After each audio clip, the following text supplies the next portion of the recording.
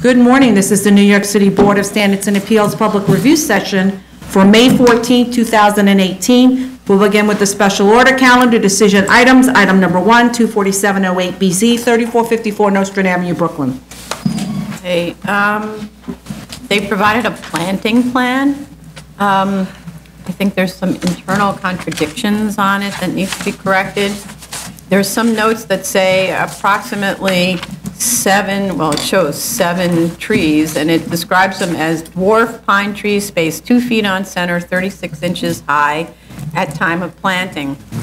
And it shows them located at the corner of the lot and near the exit of the drive-through, and they've actually already been installed. A second note on the drawing points to all of that stippled area and describes it as, quote, typical stone, which is what you see in the photographs. But then there's another note that says that planting strips will be maintained at least 4 feet wide, densely planted with shrubs or trees at least 4 foot high. And so that is also inaccurate because there are a lot of places where there is no planting strip. The planting area is 0 feet wide. And we asked that the entire area be landscaped to provide a decorative screen in front of the acoustical fencing, and they aren't showing that, and they didn't install that. So I don't know if we need to reopen to discuss it. Photos were provided showing the dwarf pines already installed, and it looks pretty sad, I think, surrounded by stones and weeds. And then the never-ending surprise of providing photos to us where it shows that in this case, the door to the trash area, trash enclosure, is off its hinges. So it's just like hanging there. So please repair that. And they did test for the menu board sound somehow. But we asked them to also test for lighting levels as requested, lighting levels, and they didn't provide us with any information or any kind of lighting diagram. It just says that the lights will be pointed away. But there are 2 lights actually that shine at the... I had a lighting spread. Yeah. You saw a lighting spread? Uh-huh. Oh, I didn't find lighting spread. Okay, good. If they did it, and they did it. There were 2 lights that are shining like on either side of the menu board. Yeah. Page Maybe 4 of the revised plans. Maybe I just didn't look far enough. It shows how the lights overlap and where they're the... Oh, yeah, sorry. Okay, I take it back. All right. Okay. So are we reopening this tomorrow, deferring it? Well, so it's really, we can talk about it more, but what other people think about the planting, I just thought it looked kind of pathetic. So, depends on what others think. And then they clarified the hours of operation, which maybe I'll just say. So the hours of operation are, the dining room is 10 a.m. to 12 a.m. Sunday to Thursday, 10 a.m. to 1 a.m. Friday and Saturday. And the drive-through is 10 a.m. to 1 a.m. Sunday to Thursday. Sorry, 10 a.m. to 1 a.m. Sunday to Thursday, and 10 a.m. to 2 a.m. Friday and Saturday. Wow. Actually, there's an hour difference on the drive-through. Got it. Anybody have any comments about that or any thoughts about the planting? It's just kind of sad looking, but maybe we don't care, or maybe because it's,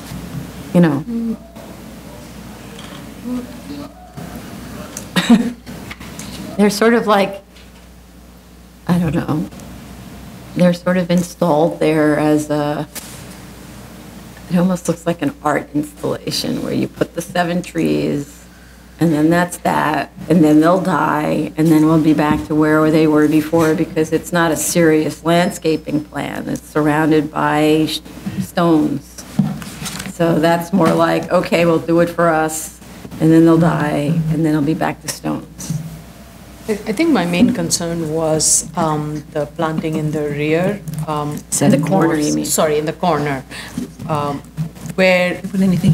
they do have I think the last photo that they had shown, that there was a very nice rose bush tree. Mm-hmm. Now in front of that, they have planted these other pine trees, which hopefully will grow to the height that they should and cover it.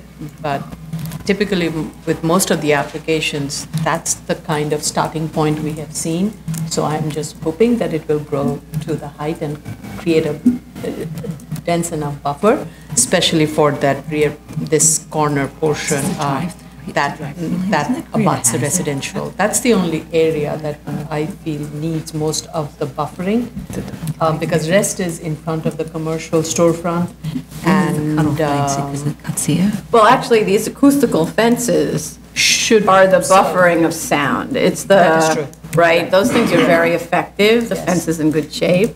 So this is more like prettying up the parking lot, kind of. Yeah. Right? So, and, you know, it's true that planting adds another layer of protection against fumes, and that's if they survive. But that's why this is a challenging place for plants, because really you're holding all the fumes down with the acoustical fences, right? So there's less circulation of air. I don't know, I'm okay with it. with it the way it is. Yeah, because I really don't see that adding more trees is really going to add to this site and make it more beautiful. Right. I kind of feel that way too. I mean, it's sort of the damage has already been done by the project. the fence, like we said, fence is in good condition. That's a critical part. And I don't know what it looks like on the residential side, but then the residential property owner can be putting up their little pickets and vines and that kind of thing. But at least there's a sound blockade and arguably a fume blockade. You know, I don't really know how that, I think it ends up keeping the fumes within because they're heavier than air. Yeah, so you just don't want that. So as a plant, you're challenged. Okay, so then we're okay. Move on. Continued hearing items, item number 2, 86649BZ, 200-01, 45th Avenue, Queens. Sorry, this was administratively adjourned. Item number 3, 41350BZ, 691 East 149th Street, the Bronx. Our last hearing on this was in January, and we set the next hearing in May to give the time to improve and plant the parking area. Photos show fencing replaced and new planting. I think the site looks much better. The parking lot permit was extended for only 7 months and expires in July. I don't understand, I don't know anything about parking permits. Are they only for a year at a time? So this was only a 6 months, actually. It was a December issuance, so why is it so limited? I see on Viz that there is an Alt 2 permit that was issued just a few days ago for what's described as tank top upgrade. I'd like the applicant to give us more information on that. There is sort of very specific information in Viz. It says tank top upgrade for 5 existing underground storage tanks to include replacement of existing tank sumps, risers with new piping, dispenser islands and sumps, replacement of concrete drive mats and asphalt as necessary with installation of new area lights, no change to use, egress, or occupancy. So that's an Alt 2. We specifically asked them to file an Alt 1, which they didn't do, I don't see, to include the parking lot on the zoning, and the parking lot as transient parking, which is a permitted use in this district, and they didn't do that. So, because that's been this whole thing of either the parking lot's on the zoning lot or it's not. Now it's decided it's on the zoning lot. It's part of our purview, and they need to legalize that use. In mid-January, Tracy, our seeker officer, obtained a copy of the 2017 spill report from DEC that shows it had been closed, because that was an issue that was raised by neighbors. And I just think that in our resolution, we should reference DEC's what I'm calling the cautionary close note as an alert to future boards and to DOB. So the cautionary close note is, it says the spill was closed due to natural attenuation of residual groundwater contamination. And then it says remedial activities to residual groundwater contamination not cost effective considering future use of the site. Site will remain a commercial gas station. Inclusion on residual contamination cautionary close in spill closure letter. Site, and then it says site is not a threat to the wider community, according to DEC's central office guidance. So I can. It's in the folder, yeah? It's in the folder. I can even send you my cut and If it's paste in the from this. folder, It's good enough? fine. Yeah, we'll find it in the folder. All right. Any other comments on this one? It's a significant improvement. Yeah, definitely. So it's really just the issue of the alteration type 1, because we really need to have that as a legal use. And this has been before us for decades and decades, right? This is the 1950s, I think, 1950 variance.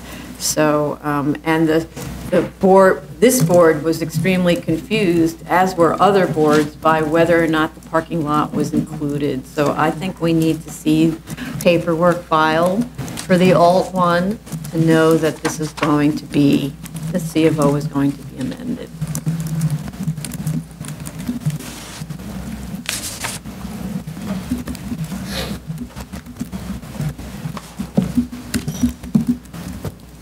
Move on? Item number 4, 52864BZ, 240-02 Northern Boulevard, Queens. Okay, so this is actually a compliance hearing, right? And I have pages and pages of notes, so hold on. All right, so photos were submitted that show new fencing and planting along the street perimeters, but within the property line. So there's planting that's on the outside of the fencing, which looks really good, and it's still within the property lines. That's rare, actually, that we see that. The plans that were submitted this time look like the plans that were approved in 1991, I believe. And there's a letter from the owner indicating that the area immediately adjacent to the residential property is being used by those neighbors as a driveway, and that it's those neighbors' preference to maintain it that way as opposed to having it planted. So we plant for the benefit of neighbors, so if the neighbors prefer this, then, so I'm okay with this now. I think they're in compliance. Everybody okay? Yeah. Yes. I went to the site a few weeks ago, and just all the work has been.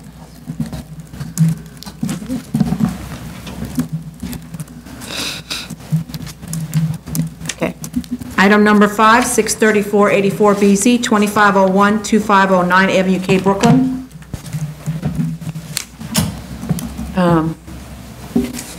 Dense shrubbery, which is one of the things we wanted, was shown on the drawings as requested, and to the extent possible, because there's like this stairway and egress on one side, extent possible along the property lines that are shared with residential uses. We do need more than just the designation shrubs, though, on the drawings. We need the type of and spacing of the planting. The planting has to be a minimum height of 4 feet when it's planted, to grow to a minimum height of 6 feet, and to create a dense screen. They have to show that on the drawings. They also need to indicate and call out on the plan the locations of the wrought iron fencing, which is, has to be a minimum of 4 feet high at the property lines. Their elevations show the wrought iron fencing, but their plans don't show it. So then you can't, and you rely on the plans when you install fencing. On elevation P13, there's a parapet wall line that appears to be missing, and that results in the bulkheads looking much higher than in P14. So there's kind of like this floating, yeah, I think what they did is they erased the parapet wall to draw the bulkhead and then forgot to put the parapet wall back in. That did not look like a layer problem. They revised the revised EAS was submitted on April 25th, but I didn't see sign off. Yeah, I reviewed the EAS. I have a few comments regarding, it indicates there'll be new in-ground disturbance, so they might need an archaeological section. And it's in the Jamaica Bay watershed, so we need that form. And we also need a seeker fee, which resulted in a discussion with us and Commissioner Shanda. I don't know if you're going to go over the FAR. Yeah. Okay, just one second. You said Jamaica Bay waterfront. Watershed. Watershed, and then archaeological section, and what was the other one? Seeker fee Seeker. for the new EAS. Okay. And what was it about? So in our discussions, it seems there's some clarity that we need on the FAR. First of all, the proposed FAR that is 0.9, and what is permitted is actually 0.5 FAR per section 24-111, not 1 FAR, as listed in the zoning chart. And specifically, section 24-111 says in an R1 and R2, in the districts indicated for any zoning lot containing community facility uses other than those uses for which permits are required through BSA, and certain community facilities in R1 and R2 districts per section 74902. The maximum floor area ratio shall not exceed the floor area permitted for residential uses by the applicable district regulation. The applicable district regulation in this case would be the 0.5 FAR. And this isn't for those special kinds of uses No, we like looked through supportive those. housing or something? No, like this is not, so the sections are, that are waived are sections 22-21, which is the BS, that would require BSA. 73-12 would require BSA. Sorry, 73-12, what's that? 73-12 is the community facility use in R1, R2, R31, R3A, R3X, R41, R4A, or R4B districts. That would get a BSA waiver. This does not fall into that. When we look through the section 73-12, I don't. So you're saying that BSA has a special permit that allows you to increase the floor area for a community facility But in certain not- districts? Right, but this particular one does not. Okay, but fall they didn't in. apply for that because they were, you're So saying. right, so we don't think this should, district, if, in order for it to be built to 1 FAR, it should then come up, there is a variance that would be required. Wait, this is a variance. This is a variance. This is an amendment of an existing variance. Right. So we granted them a variance back in the day for, But at that time, here the variance is for a height and setback, not for parking. Sorry, not for FAR, what am I saying? yeah, that's true. It was a front yard and a parking Right, it's a waiver front yard and initially. parking waiver, and that's what, the additional variance that would be needed would be for FAR. Well, they were also providing, I mean, it's true that they were using 1 FAR as their base, but they were asking for 1.1 FAR. So I believe there was already a request. Then it went down to 0.89. Then it went to Now it's back Nine- up to at 0.94. 0.94, okay. But their initial request would have been for an increase in floor area. Right. Right? But now that the base is 0.5, Okay. That's a different, right, that's just a much larger waiver. Okay, so we need them to verify yes. carefully, what the applicable FAR is. And, I mean, in the realm of things, it's an extremely modest project, right? It's a large lot with it's true that the lot gets pretty much filled up by this building, right? It also needs a lot coverage waiver, right? Yes. So that's the part about getting filled up by this building. But for instance, the building has double height space, so it's not like it's two full floors, right? And that would also affect I guess that's, as Trixie was saying, would affect the secret. Yeah, oh, I see. It affects the, I thought the secret fee is based on total floor area. Well, it would be the incremental difference between the permitted, Right. which is 0.5 FAR, Oh. versus what is being proposed. Okay. So as-built non-complying with approval was 0.88. So it was built at 0.88, even though that wasn't what we approved. That time, this text, and I was looking at the zoning resolution history, when the initial approval was granted, right about that time, or a little bit after that, a text change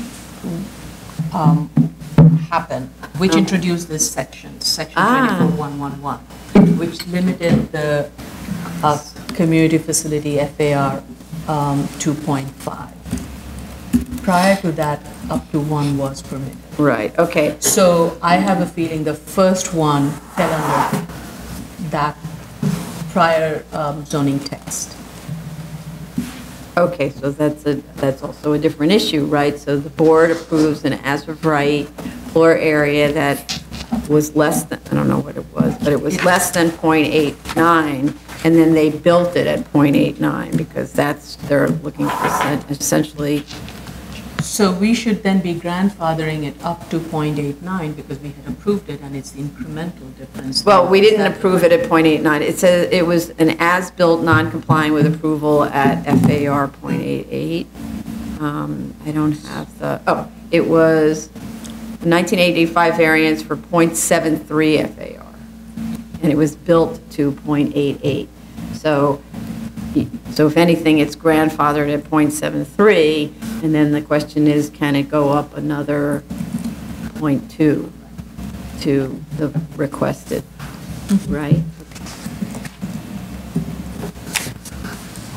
Let's change the color. Ready? No, in just a second. Okay, let me know when you're ready.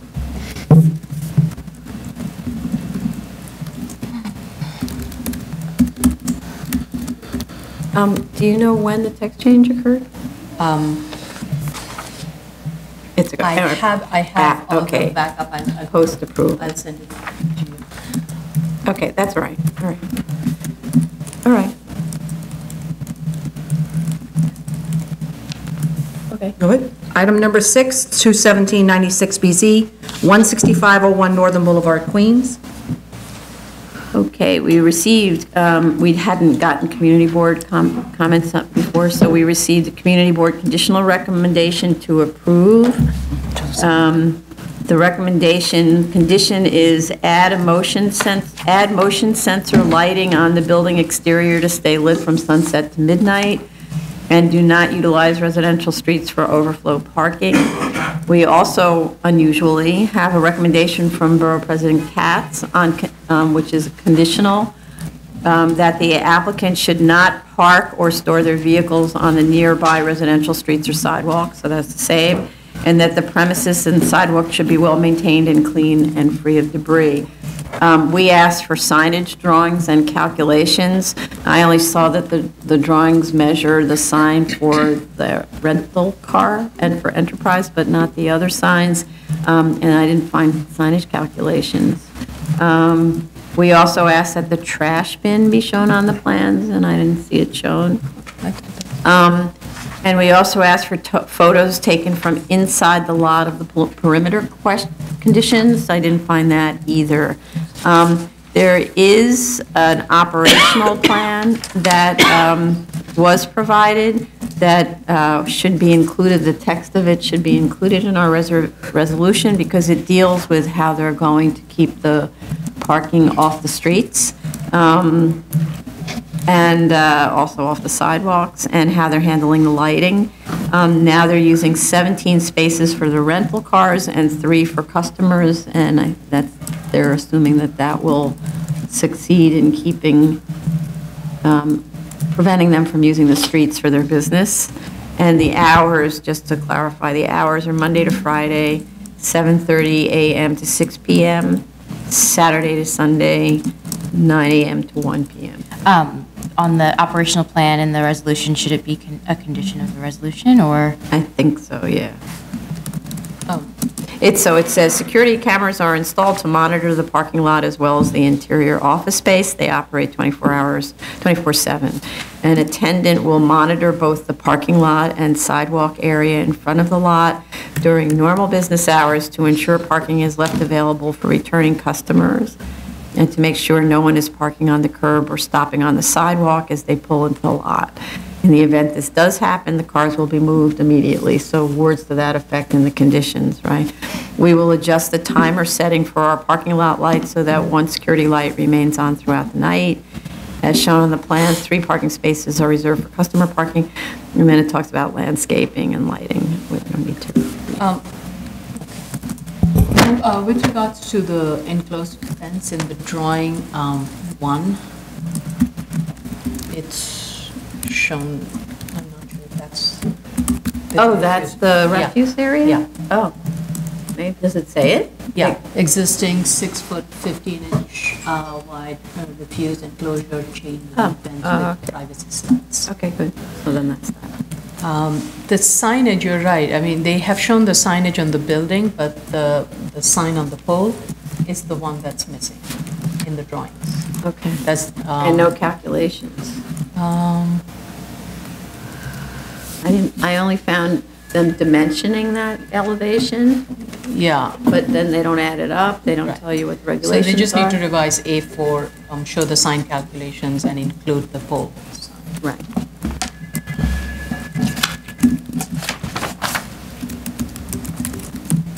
Okay.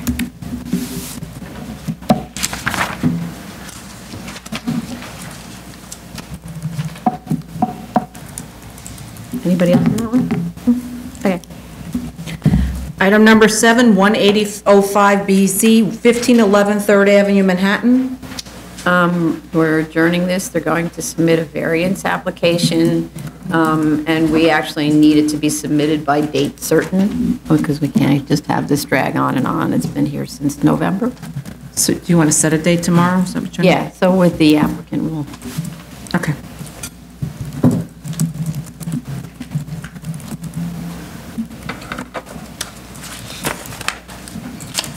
Item number 8, 18708BZ, 1247 38th Street, Brooklyn.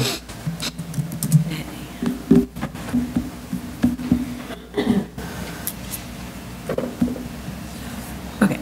So we have photographs again of the steel having been removed. Plans were corrected as we requested.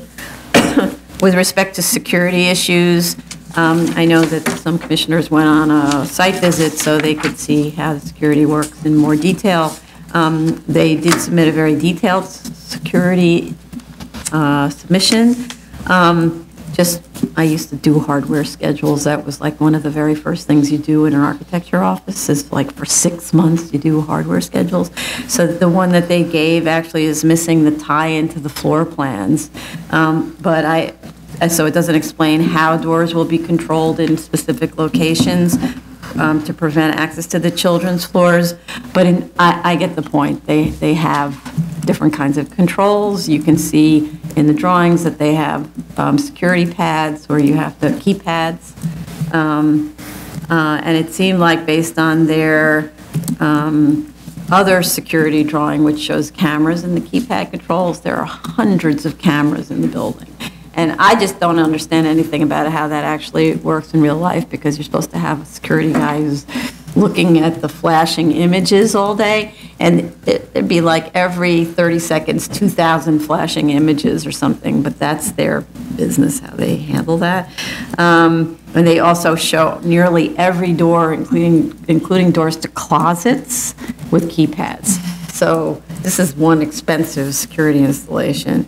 I just want to make a note to our council with respect to this whole subject of the site, that the scope of the waiver that we're looking at is specific to a use group 3 school use in an MX district to allow an increase in floor area, lot coverage, maximum base height, setback, building height, rear yard, and rear yard equivalent.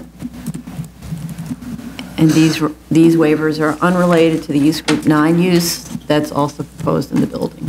Okay. And that's it.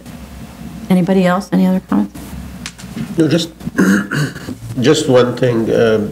While on site, we went to the very bottom floor, and I have seen some diagonal braces.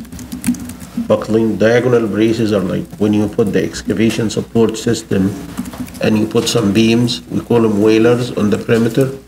You put some braces to these beams, and these braces could be horizontal across the lot, or they could be diagonal. I did look at some of these braces. The building was in place, the foundation wall is in place, but I have seen some of the whalers and the diagonal braces are kind of out shape.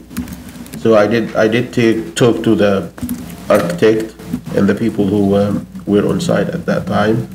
I did suggest that they consult their structural/geotechnical engineer, whoever designed this system, and make sure that before they cut these diagonal braces and whalers, they make sure that these elements are not taking loads, and the loads are safely transmitted to the building, including the foundation wall and the floor slabs, and they make sure that the building itself, when these loads are transmitted to the building elements, they can handle the lateral loads coming from the earth behind the excavation support system. So I just wanted to put it on the record, and we already informed them at the time of the site visit that they should do that.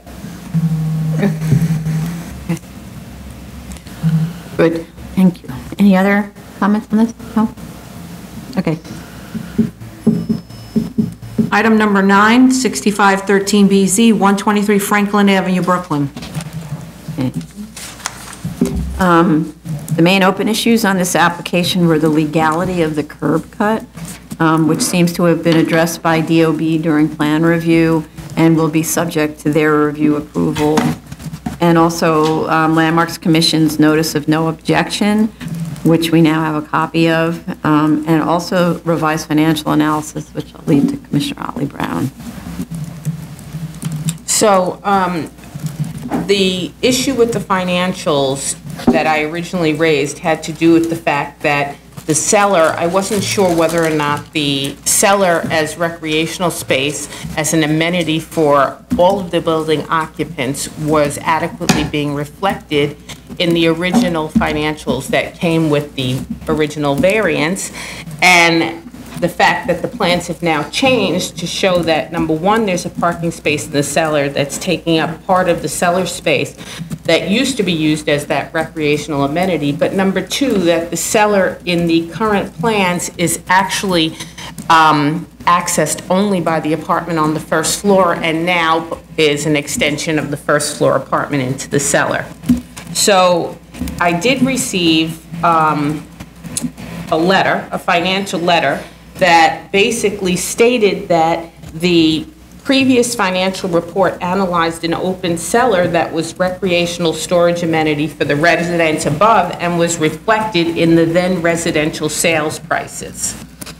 The final BSA-approved plans actually showed an open cellar with a staircase that gave access to all of the residents from the ground floor hallway.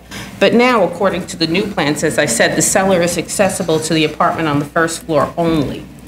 Also, the final report previously analyzed one ground floor, 6-bedroom apartment that encompassed the entire ground floor with no mention of a cellar anywhere.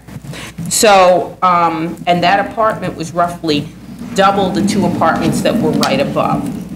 So aside from looking at the plans, the cellar really wasn't addressed at all in that original report. There is no narrative that basically talks about the cellar as being general amenity space for above. It's just kind of assumed. Another major issue is that that was condominium sales, and this is rentals. So it's a totally different income stream here, and it's a different type of project. So that alone is a reason to provide a new ground floor kind of financial report that encompasses the whole building as rentals. They did provide a letter because they're assuming that the cellar was actually considered in the previous financial report. They provide a letter that basically says the development cost to provide the cellar would be roughly the same. To provide the parking in the cellar would be roughly the same, because the slight increase in site prep costs to provide access to the parking spot from the street would be offset by the savings of producing a smaller amount of finished interior space for residential use, with the rest being the parking space. So the added value of one parking space is offset by the reduction in the building-wide amenity at the cellar level, which would reduce the rents. However, as I said before, that's not the case now. And number two, the previous financial was based on sales of condos, and the new report is based on rents. So that letter doesn't mean anything to us. Okay. So they really need to just start at ground zero, so to speak, and give us a brand-new financial report. Account for the cellar as connected to the first floor use only, and not connected to the apartments above, or change the plans that show that it's an open cellar that's access to all, and then you don't have to worry about that, but you still should give us a financial that shows rents, because the whole point here is the minimum variance being impacted by the change of the cellar use. And so now that it's rentals, they have to prove that. And that means giving rental comparables and everything, which they did not do in the letter that we received when this variance just came before us. Oh, well, all right. Okay, thank you. New cases. Item number 10, 933-28BZ, 12524 Metropolitan Avenue, Queens. All right, we have to postpone this hearing because no notice of hearing was given. Item number 11, 4006BZ, 10 Hanover Square, Manhattan. This one, we had a problem with notice at the last hearing, so we postponed it, and they were supposed to have sent out proper notice, and I don't see any signs of them having done that. I did get from the applicant, I thought I forwarded you on Friday, I'm sorry. She gave me a couple of cover letters that said the hearing was for May 15th. She also gave me the Oh, she did? the Okay. slip that was stamped April 12th. But I don't have the return April receipt 12th. cards. I've sent it Okay. to submit, and I thought I forwarded you a set on Friday, I'm You sorry. didn't see it. So a new hearing notice letter was submitted, right? We gave them a new notice of public hearing on on March 28th, right? So it needed to notice the May 15th hearing. Okay. So she sent this to, council member. Okay. There's like one to Borough President, one to, All sorry, right. they're separate. Okay. All right, so it looks like, yes, they gave notice. All right. Okay, so in terms of this one, I think we read the comments the last time, but I guess we should do it again because, yeah. Okay. So,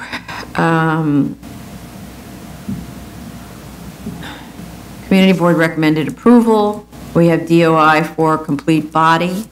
I thought that the statement of facts was extremely confusing with respect to the history of the use. So just to clarify, this is an application to extend the term of a 7336 special permit that was granted in 2006 after the accessory PCE use was made available both to Goldman Sachs employees located off-site and then to on-site residential occupants, because this used to be a devoted Goldman Sachs PCE. I'm not clear whether the establishment is still restricted to only these participants, so that needs to be clarified. This is also a change in operator. There's also a change in operator that took over in 2012. The proposed hours are different than those approved, so there's a lot that wasn't followed up here. Drawings seem to be, and I was surprised not to see any submission on this because we did read the comments at the review session. I think they were working on the fire alarm system, but they still have this issue going on with the fire alarm to clear up the violation. Okay, but there were also drawings that needed to be submitted, so the drawings were missing doors. into some of the spaces. And they need to clarify, as was done on the last set of approved plans, the areas that are the subject of the special permit, add the notes shown on those plans to these plans, and indicate location of elevator access to the cellar and subcellar. All that stuff could have been done while they were waiting for notice.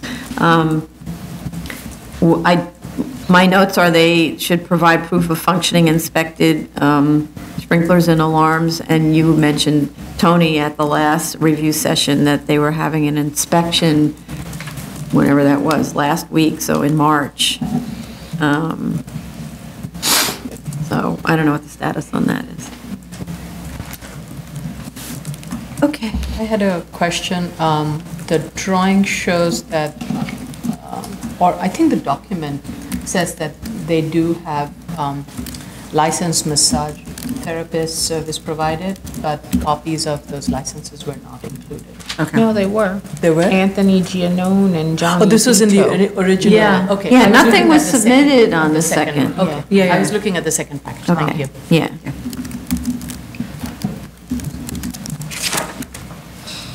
Move on? Mm-hmm. Item number 12, 4508BZ, 55 Androvet Street, Staten Island. What? Yeah, Andrew Vet Street, It's extension of time to complete construction. 4508. Do you have that? Not have that? 4508. 08 BZ. Nope. What? I don't have it. Oh, I have it. When was that? I don't know, I have it on mine. I don't have it on mine. Okay. So it was originally a variance for. So wait, this is a new case? No, Yes, Yeah. it's an extension of time to complete.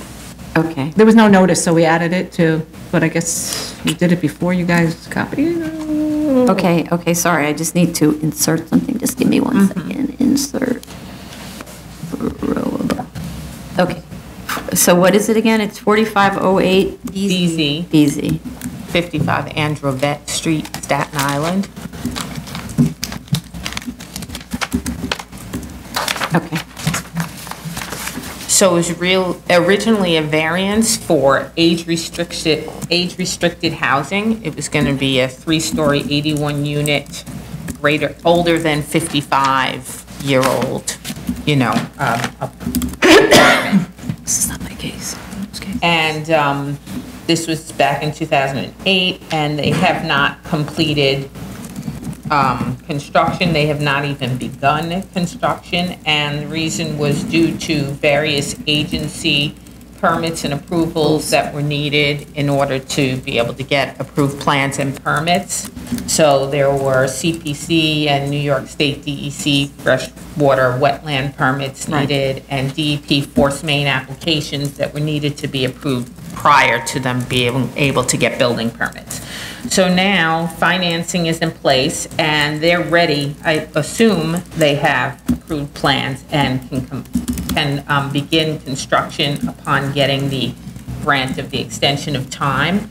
And they feel that they need 4 years, 2 years to complete construction and the rest to get the necessary sign-offs. So are you asking whether they have approved plans? You're Yes. assuming they I am do. assuming so. I would be asking for clarification. Does that mean they now have approved plans and are just waiting to pull the permits? Okay. Okay, great. Thank you. Apologies. I thought there was a financing component as well. Yeah, There was a It what? said financing is in place Yeah. It said it was now. in place.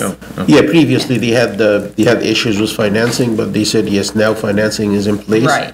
And I haven't seen any plans submitted. There's no need for plans unless they're asking For for an extension, amendment. okay. The plans that were approved on the previous application still Yeah. stand. Right. They were approved by letter plans from 2011, if you want to look at any plans. I think that's the last ones we have. All right, good. And this was approved initially when? 2008. 2008 variant. And they made a modification in 2011 by letter. 2009. Okay. Oh, yes, 2009. I think. 2009. Yeah, it was probably voted on Yeah. in 2009. And then there was an LSC in when? 2011. 2011. 2011, okay. All right. So, So wait a second, so did they apply for an extension in 2013? No, no extensions applied for. They would either have had to or have filed for a waiver of our rules now. Right. Now I think don't- they did. Let me see. Let me just look at my form.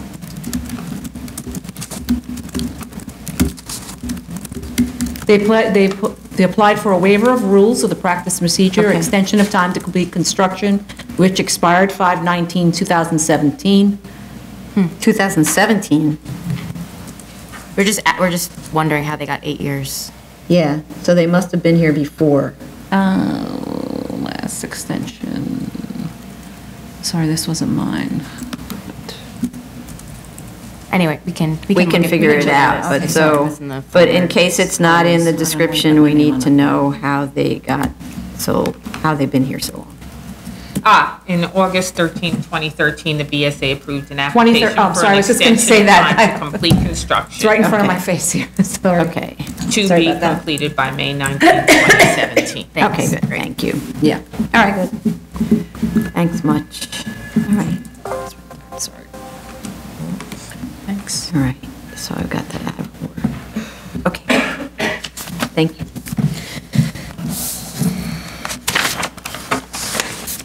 Appeals calendar decision items, item number 13, 2016-4268BZ, sorry, 68A, 30 Prince Street, Brooklyn. Okay. Cutting and pasting, here we go. So the last hearing on this appeal was in January, and at which time the hearing was closed. The decision was deferred in March, I believe at the appellant's request. Submissions were made by the appellant in March and by both appellant and DOB in April.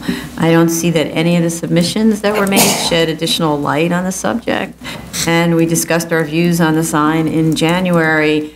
It's not the same sign structure, location, or size as may or may not have been painted on the parapet band somewhere in the 1960s. And there's also an argument that I just want to make sure we covered over the course of the hearings, because my notes aren't really picking up on it, but sometimes I can't listen and write at the same time. So that the sign should be, that the argument is that the sign should be grandfathered because it existed prior to the zoning change in 2001. So, and just to add, I don't understand this argument, since prior to 2001, the zoning text limiting the size of signs based on their distance from the arterial was already in place, as were the grandfathering provisions that we have been discussing here. And I found the CPC report that made a change, and so you can see whether it's new or underlined or whatever. Okay, so, anybody else, any other comments No, on I that? agree with you. Thus far, any additional document provided has not responded to the concerns or changed my opinion from the prior hearings. Okay. Anybody else want to? Not required, just if you want. Okay. Continued hearing items, item number 14, 10215A, 1088 Rossville Avenue, Staten Island. They clarified that there's no request for a side yard waiver, which we asked them to take out, right? And that 3 parking spaces are in fact provided as required by the zoning resolution. Front yard waivers are needed, however, and that's included in the description and the objections. There's an April 5th, 18 DEP comment letter and an April 18th applicant submission and response, but I didn't find the DEP sign off. I've reached out to DEP and DOT. We don't I have. haven't heard anything Okay. yet. And we also don't have DOT sign off. Yeah, I mentioned that, I called them again this morning to ask them, to remind them. I called them actually last week, so remind them again this morning. Anybody else? Oh, and we also have a Department of Health letter that indicates that the daycare that Daycare is was closed. operating there is now closed. Yeah.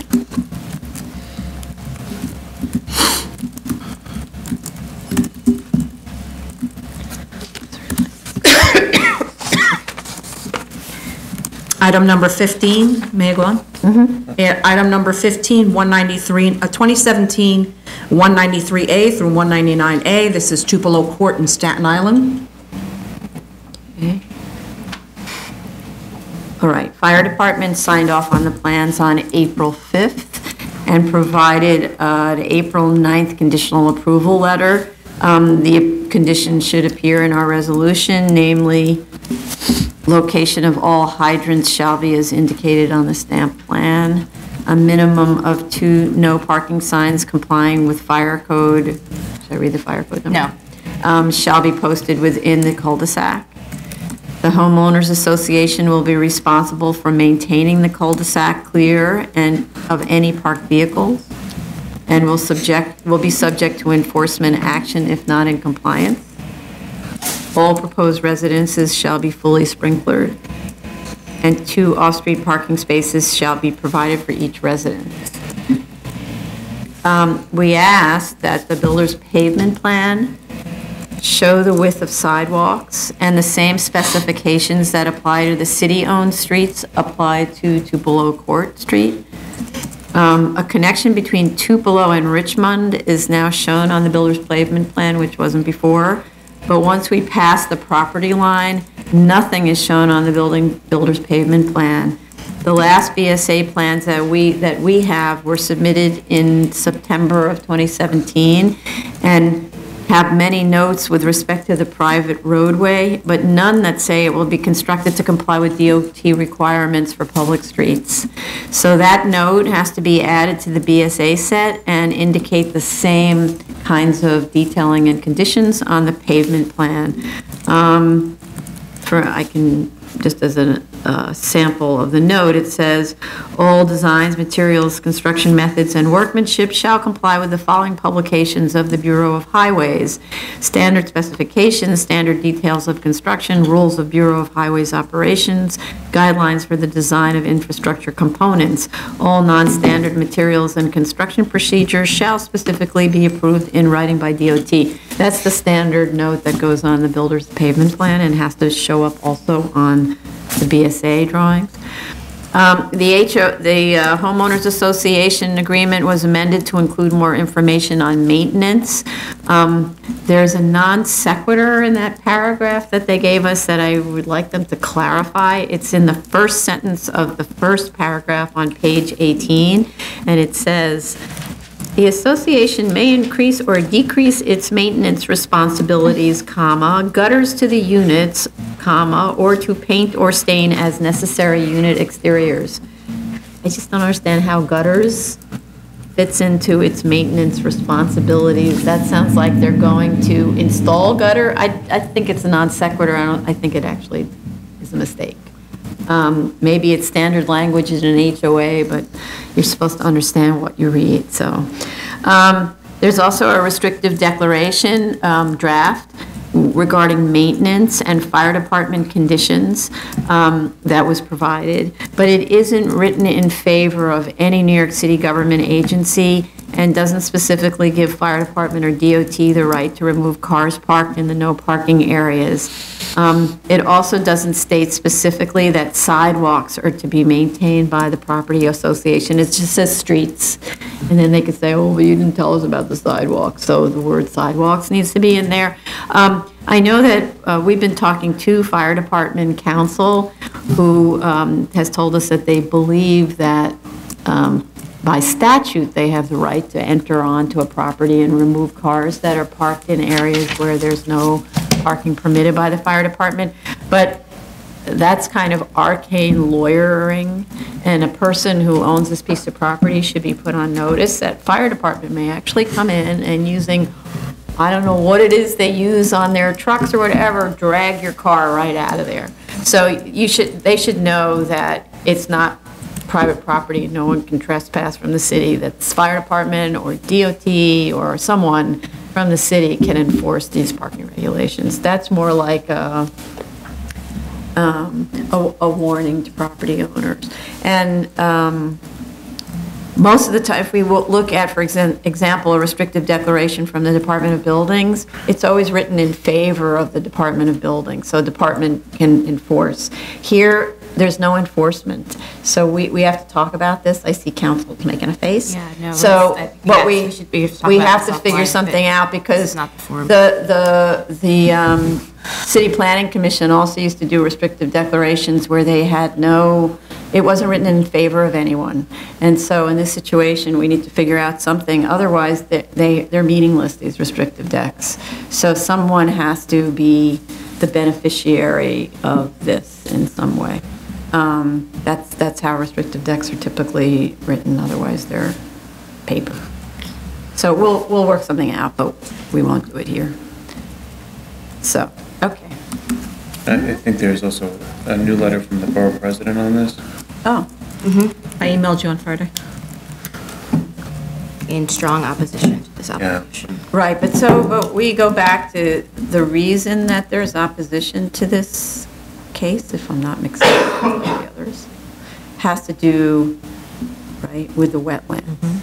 And we know that community and electeds are opposed to imposing on the buffer area of the wetland, but that's not our domain at all. That was DEC and city planning that worked together on this, and now there's a restrictive declaration in favor of, I think it's in favor of DEC, that protects forever that wetland area. So that becomes essentially an easement. Well, it is an easement, so it's essentially a conservation easement for that area, right?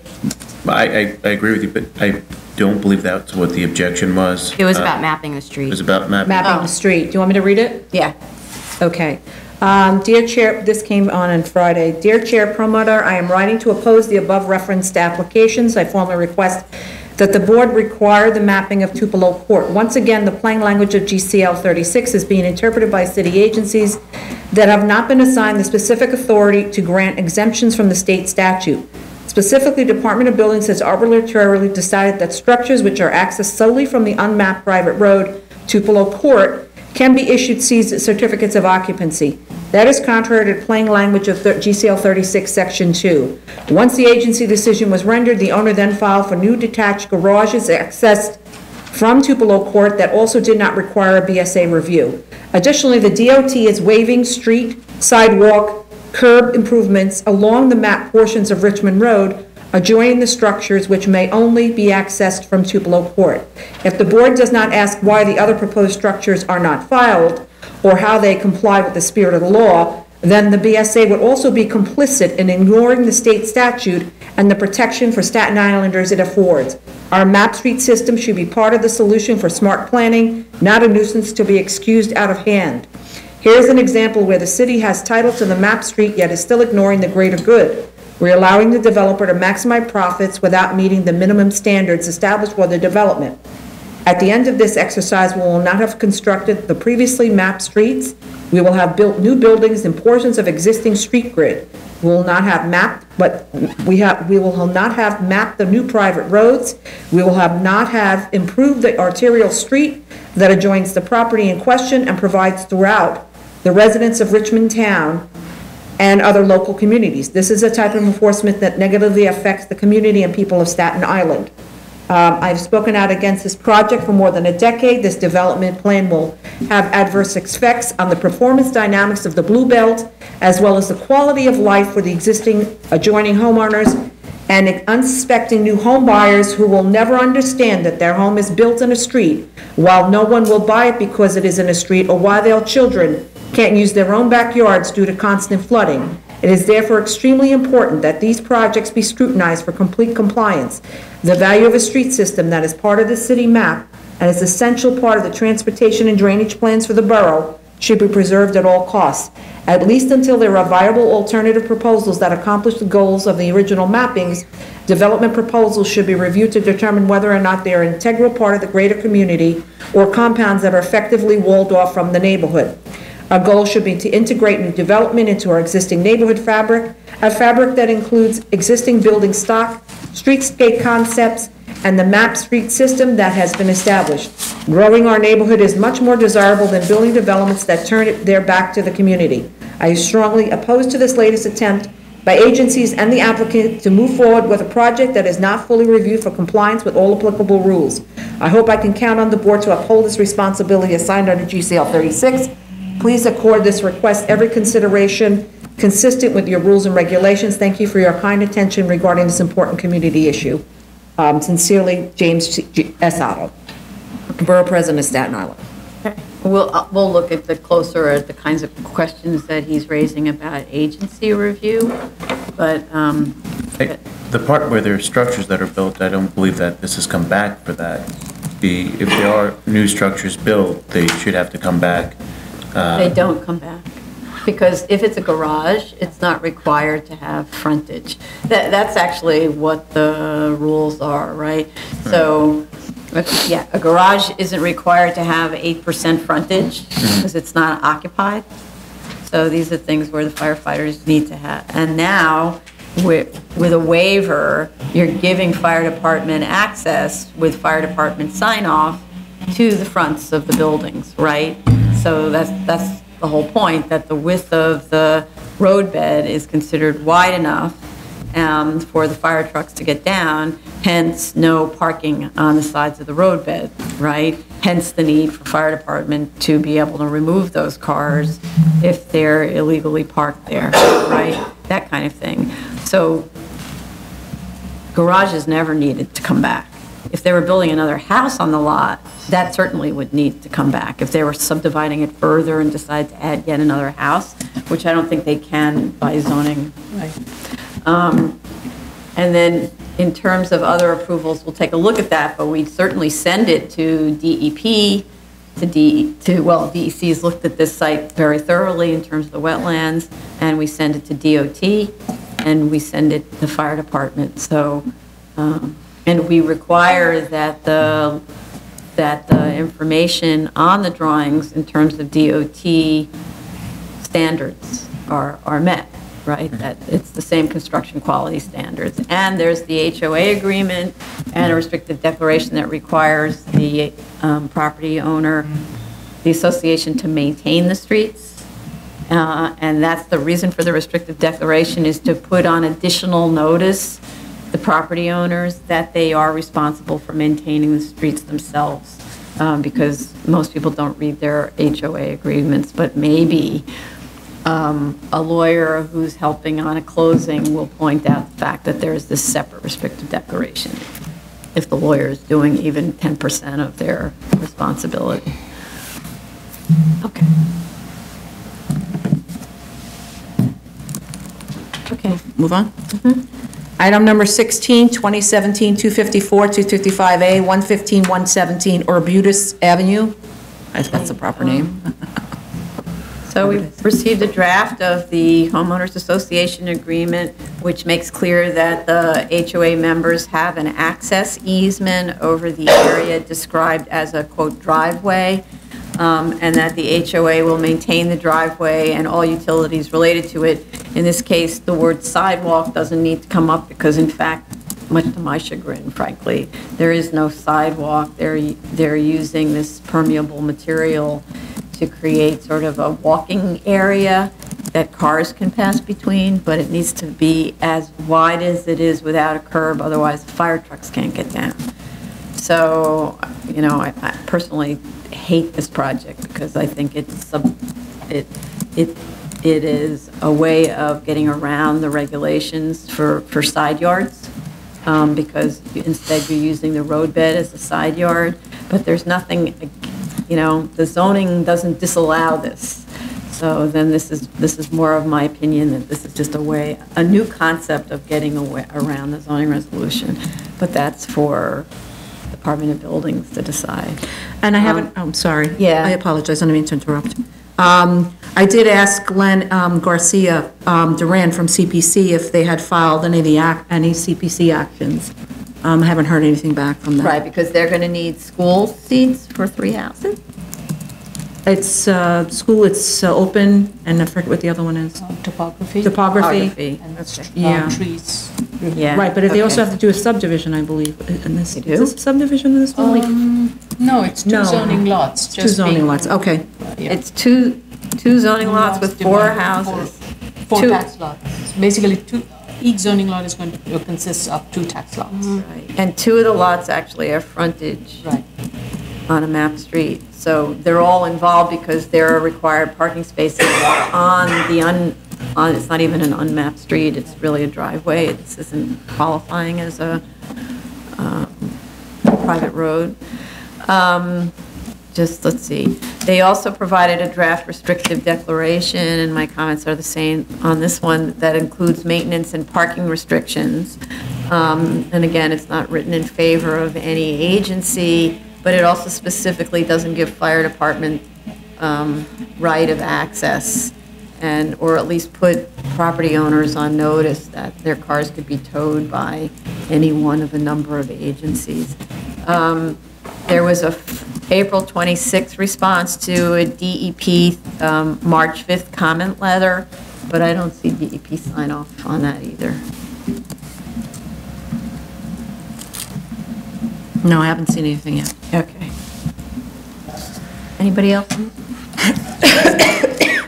DEP's letter dated March 5th. They didn't raise any issue, but they just said the DEP Water Bureau certified a drainage plan in 2017, which is valid for 2 years. But they didn't raise any other issues. But It's not, I don't think it was a I don't know if sign that's a off. sign off, but that wasn't a sign off because then they say, we will continue to review. Until you see them say, we're good to go with this, it's not a sign off letter. Okay.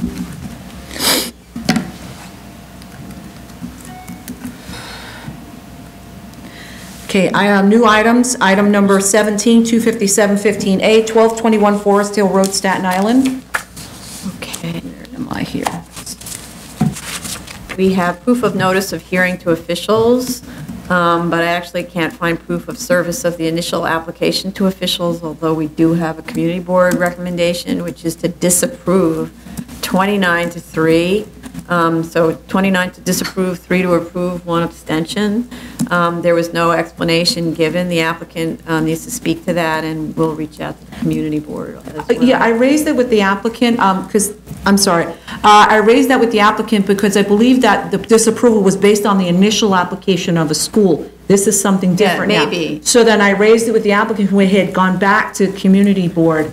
I reached out to community board, unfortunately, I didn't get a call back, I'll call them again to see. I don't think they went back to community board to show them the new proposal. It could be because they make reference, a little note that says we're against it because of a school, and then I'm like, I don't understand what's going on. Yeah, because that was the prior iteration was the school, and then they changed it to a residential with community facility. But I have to say, even if it wasn't about, even if it's not about a school, I kind of get why they would be opposed, because I find this a really problematic application. I don't see really why the application is here, and that's probably why it was it's been sort of working its way through the BSA for almost 2 years, where it was submitted and then they didn't submit anything, and I believe this received a dismissal warning. Yeah, it did, and then it took them a year to respond.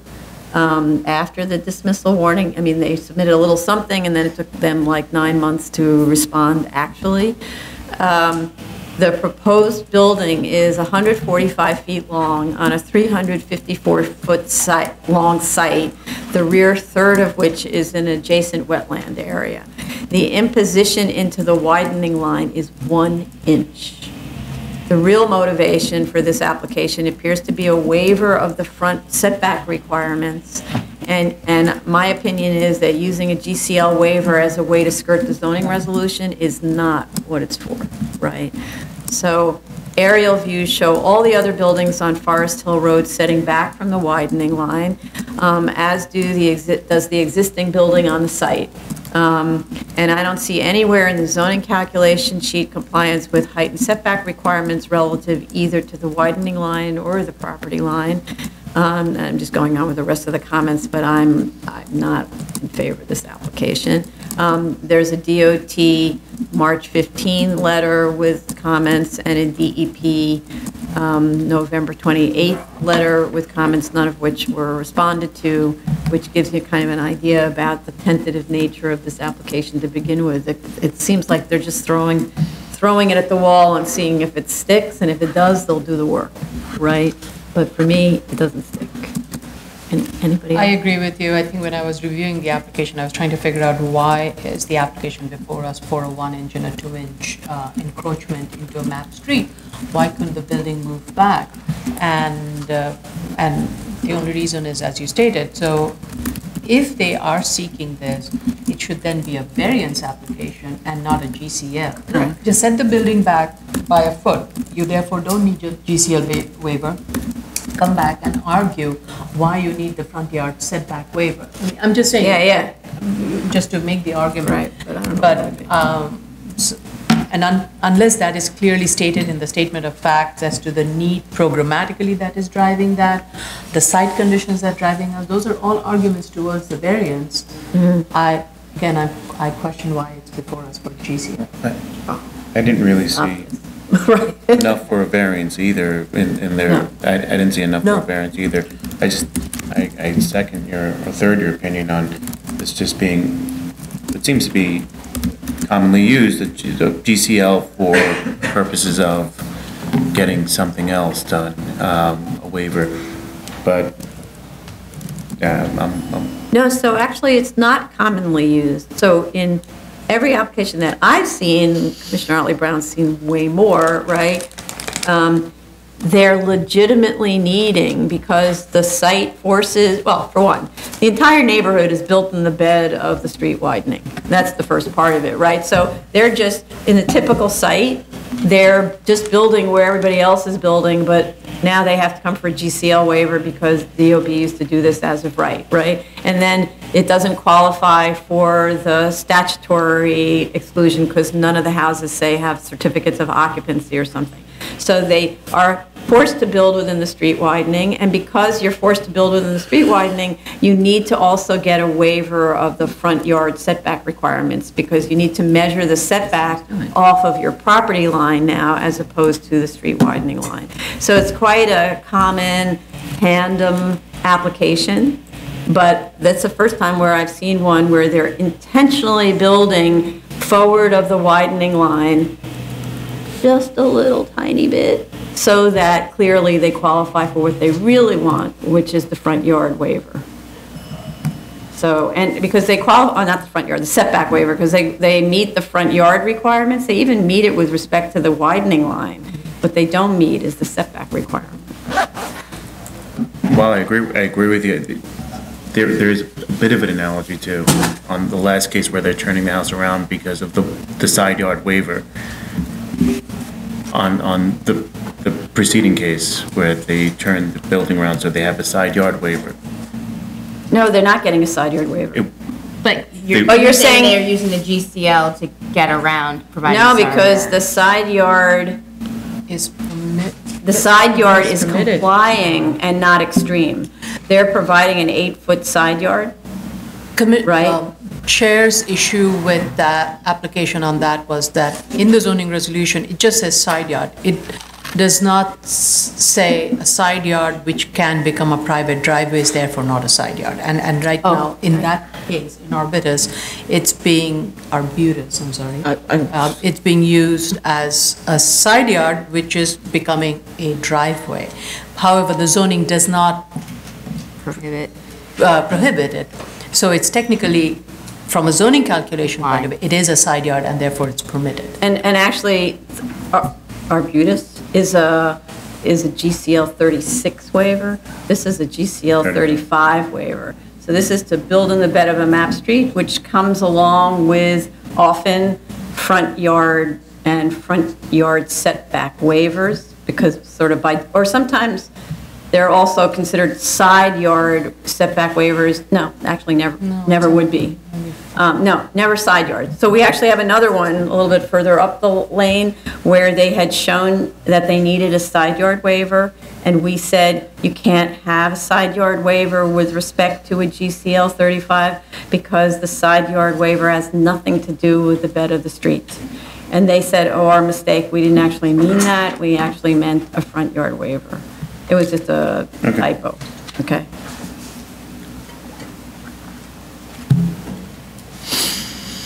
Okay. Item number 18, 2017-5 through 2017-7A, 620A, 620B, 620C, Sharretts Road, Staten Island. Okay. This is a retail warehouse.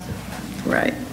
So we have proof of service of initial application to officials. We have green cards sent on 4/18 to officials, but it isn't really clear if that was notice of hearing or not. I guess it must be because it's 4/18, but there was no letter provided. This is all about us coming up with a very clear direction on what notice should look like.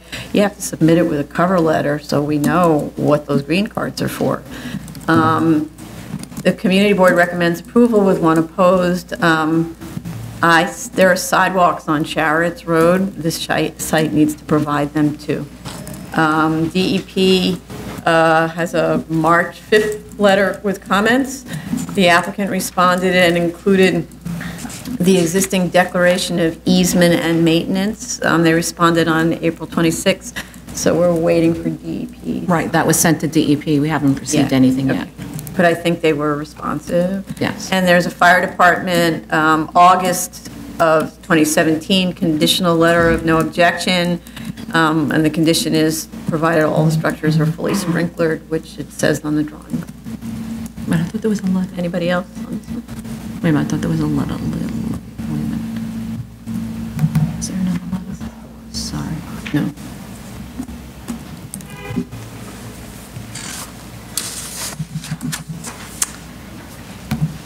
I need my mouse. Sorry. Okay, still August. Item number 19, 2017-234A, 266 Wild Avenue, Staten Island. Okay. We have proof of service of initial application and notice of hearing to officials. Community board recommends disapproval with one in favor. However, this community board generally opposes all the GCL 36 applications. DEP on March 5th had a comment letter. I didn't see a response to that from the applicant. I'd like to know why they didn't plant street trees. The sidewalk is 10'6" wide. Sometimes we see like 4-foot wide sidewalks, so then I get it, but this is a 10'6" wide sidewalk, so it could handle tree pits. They should provide a note on the drawing that the building will be fully sprinklered. And I also didn't find fire department comments on this one. I also make note on the 3 new cases, I resent them to the Borough President's office again, just to make sure they have comments. Okay. This is the same board as the Forest Street, the application that we heard. So I think consistently they are opposing any GCLs. So that's kind Community of board, yeah. that community board. So that also board 2? Yeah. That's what the board. I'm Not sure. conjecturing. But in this case, I get it. I mean, in that case, I get why they would. Okay. Zoning calendar decision items, item number 20, 2016-4138BZ, 32327 Avenue of the Americas, Manhattan. We're deferring this? Yeah, they requested an adjournment. It's, yeah, deferral to mid-July. They're waiting for LPC, that's the issue. Item number 21, 2016-4271BZ, 201 Hampton Avenue, Brooklyn.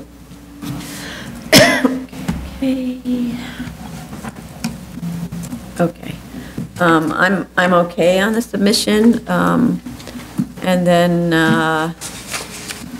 the issue is that we need, so they weren't able to get a ZRD1, CCD1 on the flood regulations.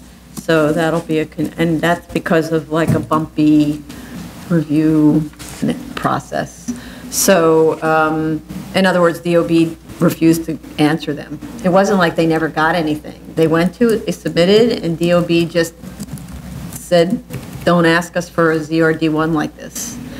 So rather than hold this up, I think we should condition approval on DOB's complete review.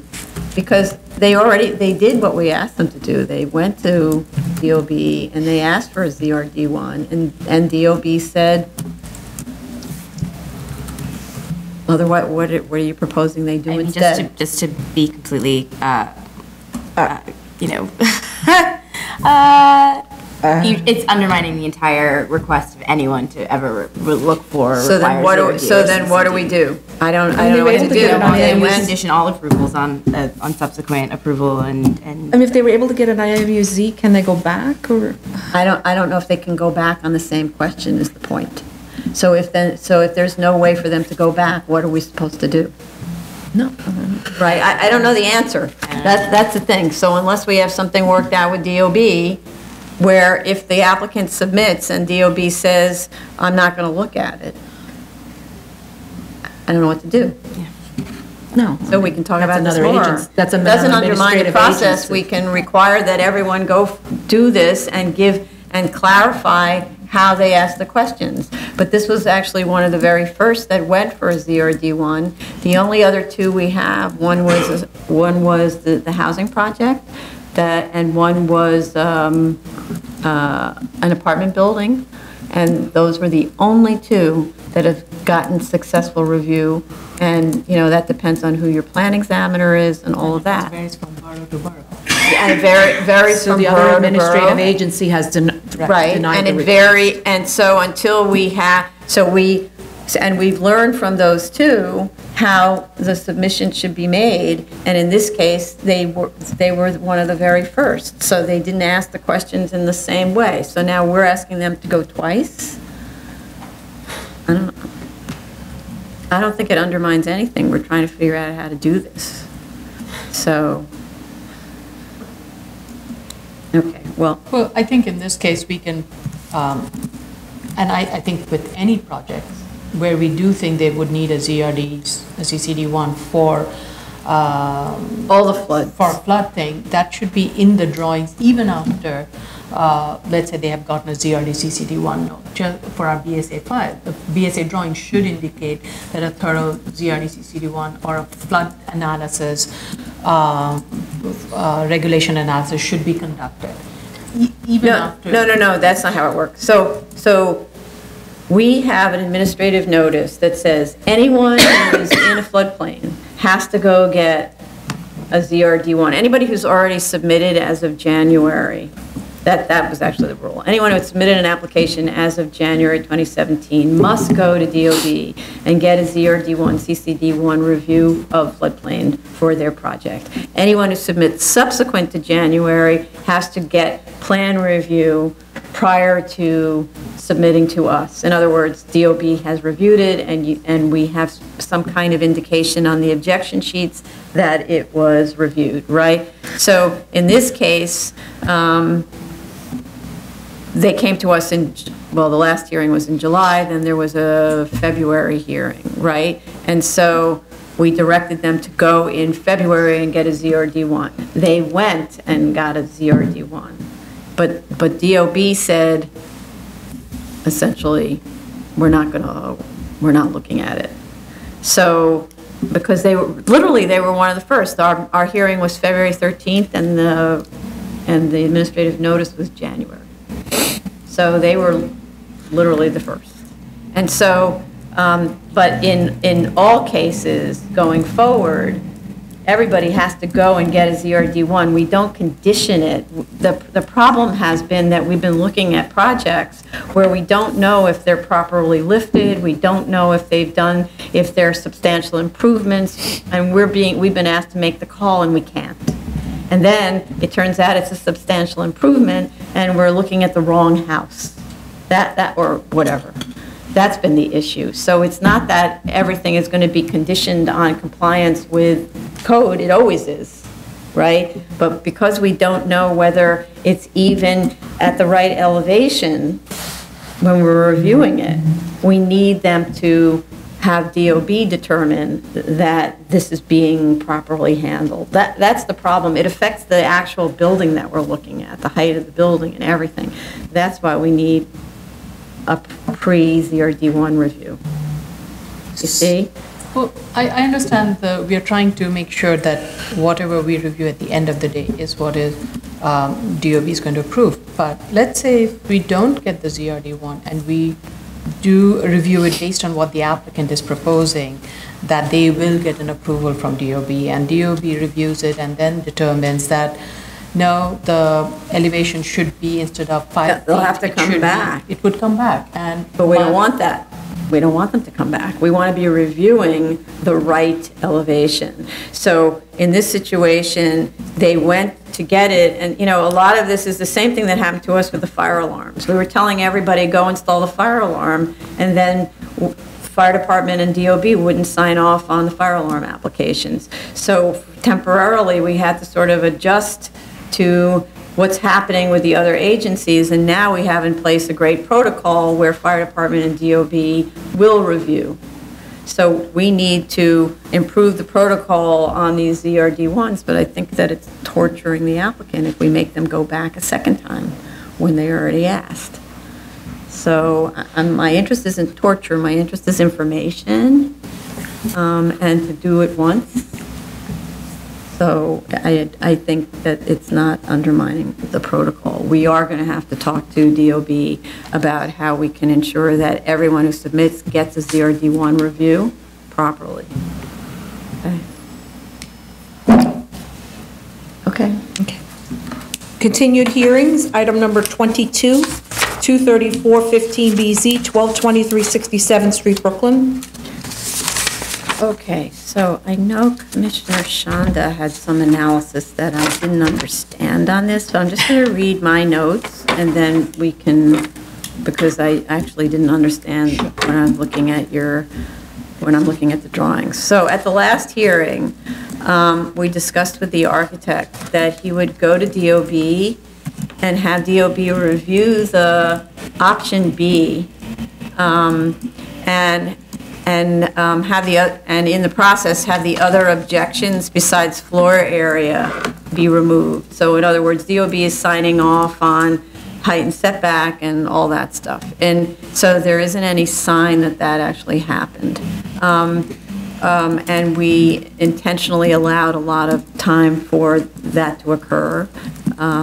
So the only DOB denial that we have is the one that was submitted with the initial application back in September of 2016. And the initial denial, which is Exhibit 6, Exhibit B, is for floor area and perimeter wall height. And perimeter, we've discussed already that we're not going to waive perimeter wall height. We don't have the authority to do that, right? And they got a ZRD1 from the Borough Commissioner to tell how you measure perimeter wall height, so that's no longer a discussion for us, right? And so what they did was they said, we're going to go with option B because option B is the one where they have the top floor has a setback so that it doesn't exceed the perimeter. So, I forget exactly. I think option A. They're saying option B is more difficult. Because that requires them realigning the rear. Right. Okay. Option A is what they were saying.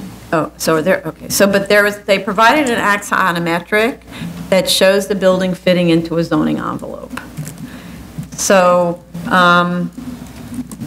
so now I'm confused because I don't know if that's option A or option B that fits in the zoning envelope, but that's the one that they're showing. So we asked them to provide that axonometric. That way, I listened to the video again. We asked them to provide the axonometric to show it fits within the envelope. The idea of going back to DOB was so that we don't have to figure out whether a building shaped like this is meeting the envelope points, right? But meanwhile, they did show this axonometric. It looks like it fits within the envelope, right? So now whether that's option A or B, I'm quite confused because we also don't have a complete set of drawings where that envelope is attached to those drawings. So actually, I'm not sure which drawing that's for, right? So that's part of it. It's like I'm confused because these were submitted independently without being tied to a set of drawings. So that's my problem. So if it's A or B, because I don't know what letters it is, it's the one that complies. That's the one we want, the one that complies. The next question that they were asking, and it's whether it's A or B, it's the one that complies, and we need a full set of drawings for that. The drawings must exist, but the architect needs to put them together into one package so we know what goes with what, right? We also asked that the applicant reconstruct their neighborhood character analysis to be responsive to the changed form of the building. So they made submissions of streetscape elevation and maps, the most useful map of which were the ones showing the number of buildings on the social block with flat roofs. I didn't find the other maps particularly helpful. The map showing that there are buildings with balconies or terraces wasn't that helpful since it didn't compare their typologies. You know, if you're a little Cape Cod with a balcony, it's not the same thing as a box with a setback. So I didn't find that useful. And, you know, actually, I think that the team, the applicant team, have done a really, they're not regular BSA applicants, and that they've done a really, really good job here in trying to make their arguments and so on. So part of the request to have them write down their argument was for them to do it and experience writing an urbanism argument, which unfortunately they declined to do. So I'm just sorry that they didn't give it a try. We can build the narrative ourselves, but they should have written it down. That way they can learn how to articulate the urbanism narrative, and we'll find that extremely useful in the future.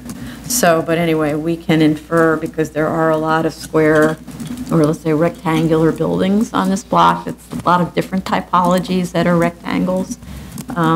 Though I couldn't figure out which ones actually had setbacks that are similar to this one, but just because I didn't see data on that.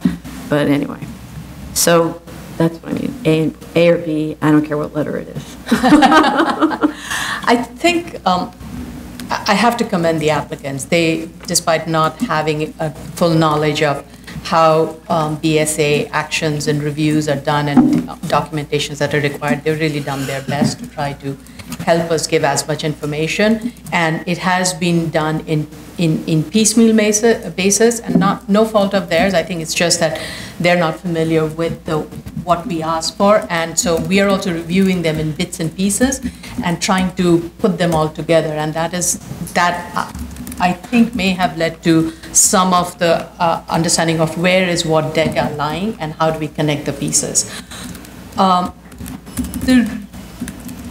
What they had submitted at the last hearing were two options, option A and option B. Both of them started off with the issue of addressing the perimeter wall height. Once DOB determined that there was a perimeter wall height that was going to be defined from the base plane up to the height of 25 feet, in both options A and options A and B, they proposed to set the building back above the height of 25 feet. So that would address the perimeter wall height. What they did in option A was leave the rest of the building as is and show how that is complying. And I had a question to that because I was trying to figure out whether it is complying per the zoning regulation. And just before you continue, I just want to make sure that, so when I listened to the video, unless you did too, so when I listened to the video, the architect was arguing at that hearing that DOB had given him two options. One was to use the base plane as the measuring height, and the other one was curb height. So my understanding of what option A and B were one using curb height and one using base, elevated base. No. Okay. I think he took away, he was given two options, you're absolutely right. But he thought he was given two options. Yeah. Which we said, no, you weren't given two options. No, you were not, but he, I think, realized to his benefit that the base plane option serves him better to make the argument because the amount of setback he would have to do on the third floor. He didn't say that, but I think that went through his analysis process, that would minimize the amount of removal of existing structure he would have to do. So he went with the base plane argument, and you accepted the base plane at a higher elevation and measured the perimeter wall height from that. And in both these options, he does show the perimeter wall height setback above 25 feet. So in option 2, what he... Option B. Oh, sorry, thank you. Option B, what he proposed was a much more complicated roof line configuration, trying to match it with what we see in the zoning resolution sections where, you're supposed to have a pitched roof above at an 80, no more than 80-degree angle, but that was to try to make the argument that it is the other alternative, and it would be, he was trying to respond, I think, to the issue that was raised, the neighborhood context. And he was trying to say, well, if I mold it in this shape, which is also complying, would it meet the neighborhood context? That was the question he was trying to pose, and he was hoping that he would get some response from us, that we would say, okay, go with A or B. But, and I think we then asked, because the B elevation was so complicated, we couldn't figure out whether it was fitting within the envelope. He provided in the last submission an axionometric of B to show how it fits within the envelope. What I go back to is that, is option A compliant, which is the minimal amount of removal of the existing structure that would be needed to make the building compliant, especially from the waivers that we cannot grant, which is the perimeter wall height. Right. And I was reading the zoning resolution text, and I thought I understood, but I wanted a clarification. And I had reached out to the Department of City Planning Zoning Division to kind of clearly understand that section and the applicability of that section. And what I came over, it confirmed my reading of the zoning resolution, that is option A is does comply with the bulk envelope. It does not need to set back from the rear because it is very much inside the 30-foot rear yard line. It does not need to set back from the side yard because the side yard width minimum requirement is 8 feet, and here the side width is much more than that. So the setback, it is well within the setback envelope on the side yard. Doesn't it Now, need a side yard waiver? it's a zero lot line building. It's a zero lot line building, and it has, that was established right at the beginning, that this is a zero lot line building, and in an R41, a zero lot line building is permitted. So They are removing a small portion of the side yard. yeah, they are removing a portion of the side in the rear. Yeah, that is true. But so they need a side yard waiver from us, because the extension is within the Just to be clear, it's not a side yard waiver, this is a special permit, not a variance. So they're increasing the degree of non-compliance in one of the side yards. Right, but, So, that's the part well, it's actually also horizontally, because there's the existing building that is needing to be extended, and if I look at the existing building drawing, there's a structure within the side yard that is being added. It's a 3-story enlargement within the... Is any part of that the parapet? No, never mind the parapet. It's a 3-story enlargement. You see, it's a 2-story building, and the building kind of had a jog in it. on the side yard? On the side. So it only a portion of the building extended to whatever the depth of that side yard is. So I thought that side yard is also being filled in. We had asked them to use the 1987 as the base plan, as the base drawing, and in that they did have a side yard encroachment in the rear, which, as part of the 2007 approval, which was rescinded, they had removed it, but they had extended a little bit into the rear yard in the side, where they would have been required to provide a 5-foot rear yard, but they are 5-foot side yard. Sorry, I'm sorry. This is what happens when you don't sleep all night. 5-foot side yard, but and I think this is probably where they need the side yard waiver, but they're. Yes, so that's the thing. That's the point, is it's not just a vertical enlargement, it's a horizontal enlargement within the required side yard compared to what we're considering the existing building, But right? it being a zero lot line building, my question is, do they even need the side yard waiver? Because zero lot line building is permitted in an R41, and the existing building But is a it's zero lot line building. either it's 0 or it's 5 feet or whatever the minimum rule is. It's not kind of, sort of, right? So either you're creating a new well, that's a question. Yeah. So they could extend the zero lot line They could all the way extend it to to the Zero, back of the- yeah. Right. Which is actually, if you think about it, to get your head around it, it's easier to extend the 0 as of right, Yeah. but they don't want to do new construction. See, part of the problem here is this building exists. Right. And the whole idea is to avoid new construction. Absolutely. So I'm having a little trouble getting my head around, now that you mention it, it's 0 lot line on one side, and it's either 5 feet or 0, right? And if they're trying to have less than 5 feet, then that's a waiver, that's not a straight line extension, Right. Okay. which is what our authority is. So you could But- say but- this is less than, But we have in other, and we do see a lot of these special permits where, and we are going to see one of the new cases where the building has an existing non-complying side yard, and then they are going to extend the side yard, but it is going to be, it's going to be not non-compliant. It's going to be. But you that's can't lessen the amount of open space between the side of the building and the side lot line. right. So all you could do is extend the non-complying side yard, otherwise So, they're into I their mean- required I mean- minimum of 5 feet on each side. Yeah, so that's tricky if that, so they often reduce the extent of the imposition, that we see quite a lot, right? But in this situation, it's a 0 lot line building where that same lot line now is being proposed, unless I'm misreading the drawing, as having like a 3-foot side yard, right? Which doesn't exist, so it's not a straight line extension, so now it's a different set of side yard rules.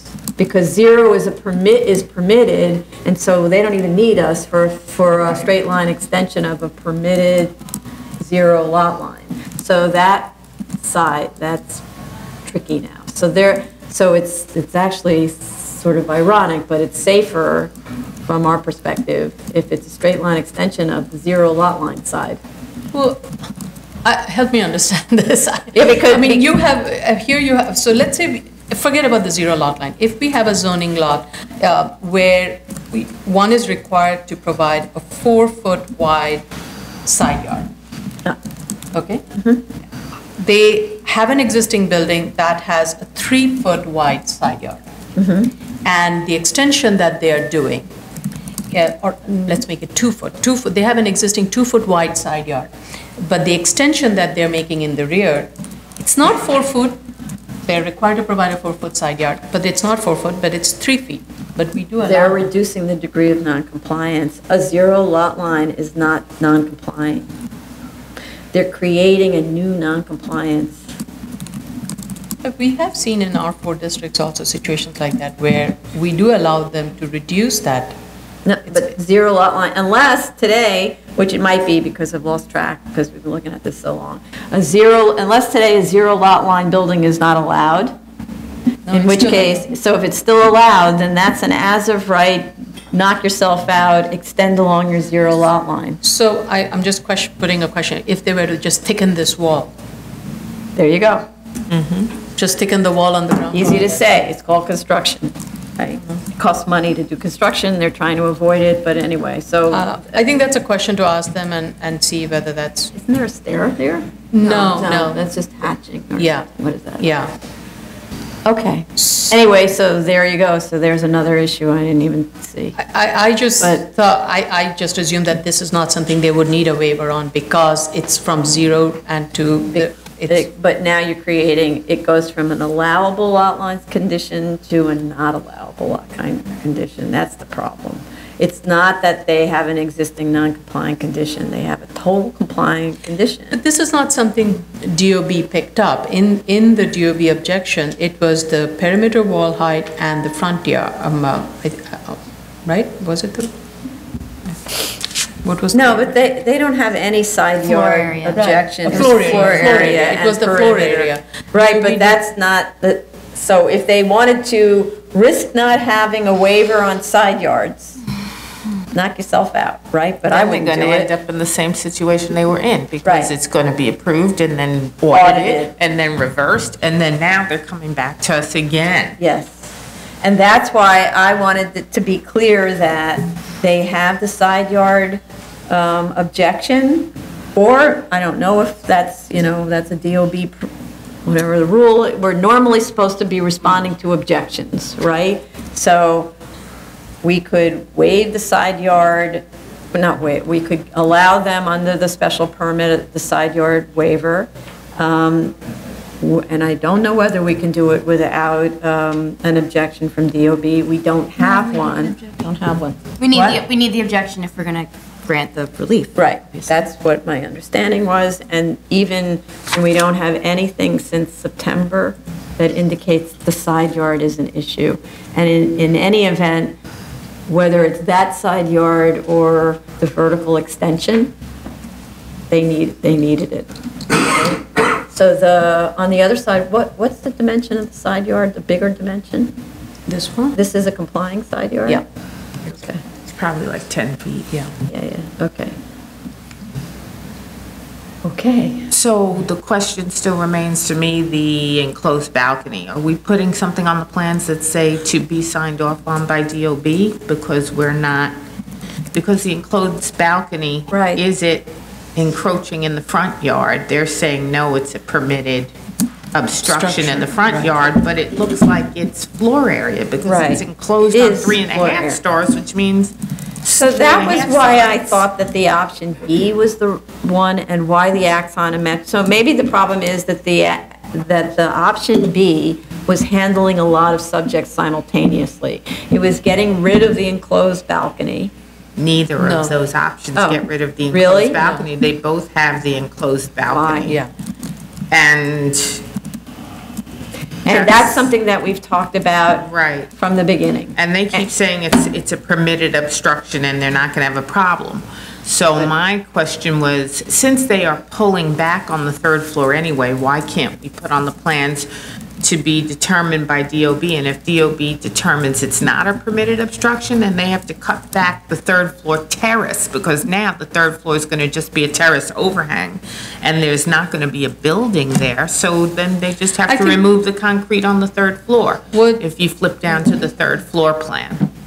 Say that again, they would point So- to what? So originally, I'm just going to move this, the third floor extended over this. And so Right. then we had a question, is that a balcony? Because Right. it's enclosed on like 3.5 sides. Right. They said it's a permitted obstruction, don't worry about it.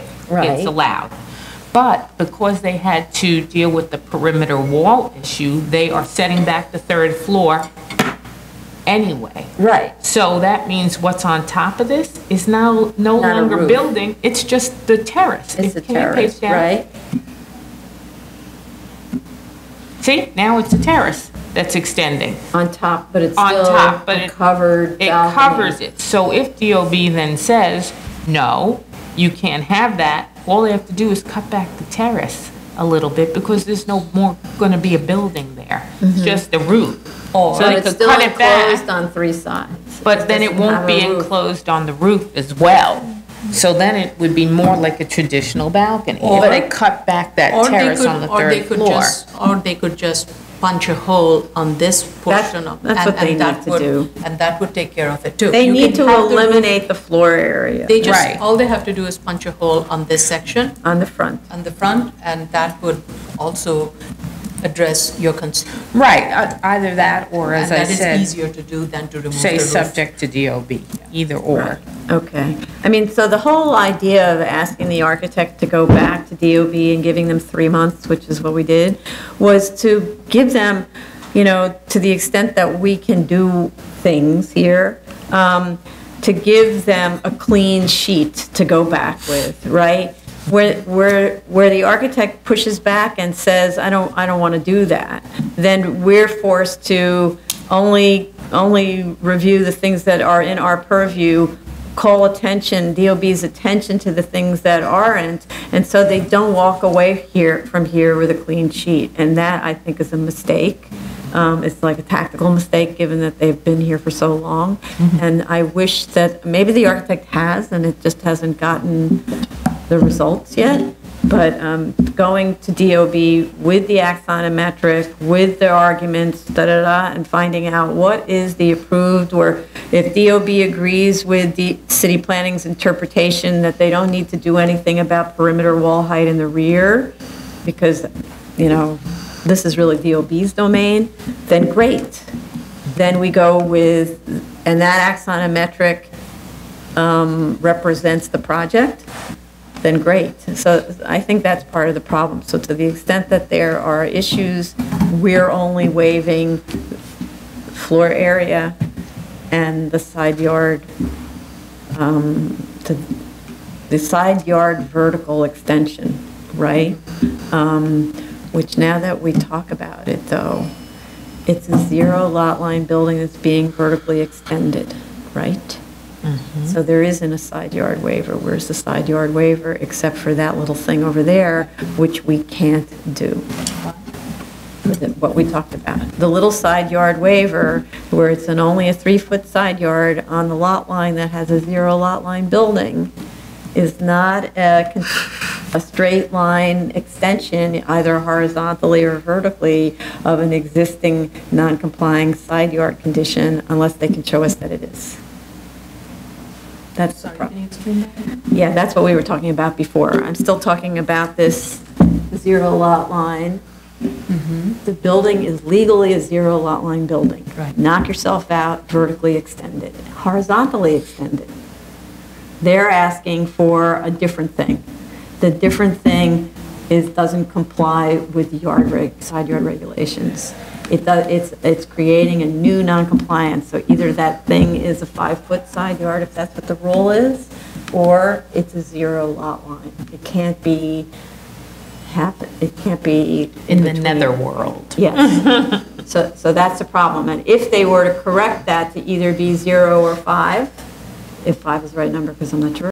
Yeah, 5 is the requirement. Okay, either 0 or 5, then they don't need a waiver from us at all, and then the only thing we're talking about is floor area, which means they don't need to get another objection. I think then they're better off just enlarging that section in the back all the way from the first floor to the third floor. That's a 0 lot line extension they would have, and they would be still within the height limits.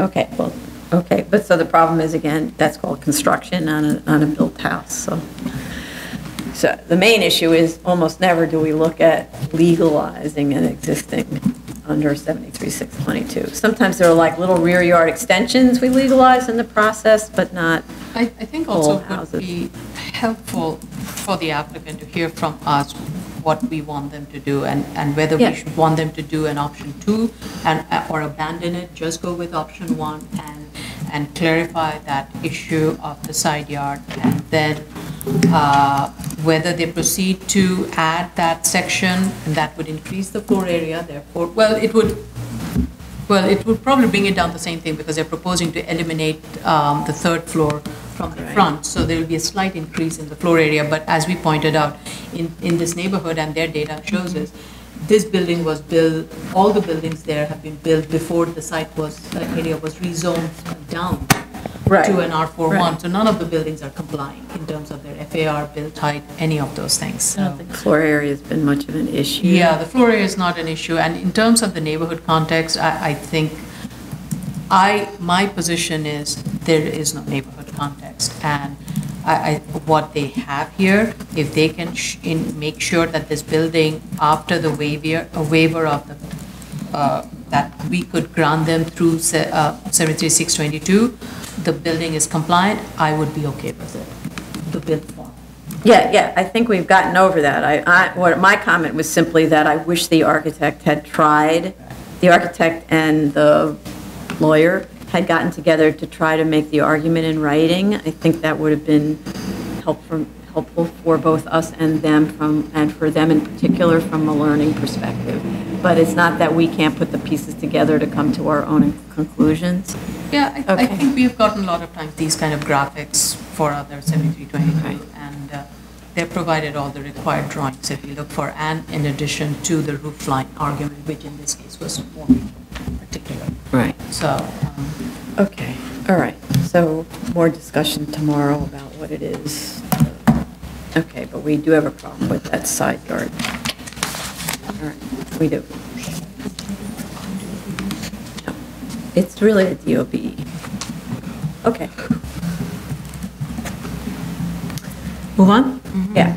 Item number 23, 2016-4262 BZ, 279 Church Street, Manhattan.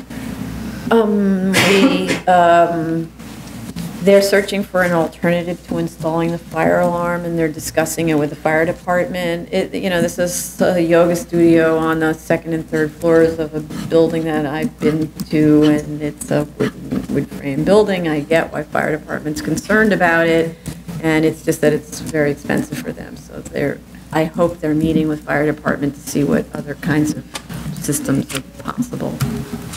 So. Item number 24, 2017-54 BZ, 1217 East 28th Street, Brooklyn. Thought their materials clarified very well, that 50% of the existing exterior walls will be maintained at the exterior and 50% of the floor joists will be maintained. I thought the demolition plans are extremely clear in portraying the scope of the work. I think that's a great improvement using the demo plans. The rear yard incursion was reduced at the second floor to 25 foot 10 inches, and then there is a setback at that same area of one quarter of the house is further setback, but they don't provide the dimension. Instead, what they do is they say it's 7 feet from the garage, but we don't know what that dimension is. They really need to dimension the difference between the first setback and the second setback. That has to be a known dimension relative to us, right? Because we don't know the dimension of the garage. And I know that that's how you do it in the field. You just want to hold 7 feet, but usually you write 7 foot hold, and then you write plus or minus whatever the other dimension is. That way the contractor knows 7 feet's the critical number. Okay. The roof height went down a little bit. We asked that it be brought down to align with the neighbors, but at this point, it's pretty close to the height of the adjoining, one of the houses on the left side. So I think it's okay. I just think just putting that dimension in so it's known. Anybody else? Item number 25, 2017-56 BZ, 1321 Richmond Road, Staten Island. They requested an adjournment until July. Item number 26, 2017-192 BZ, 5402-5414 Fort Hamilton Parkway in Brooklyn. They requested an adjournment also.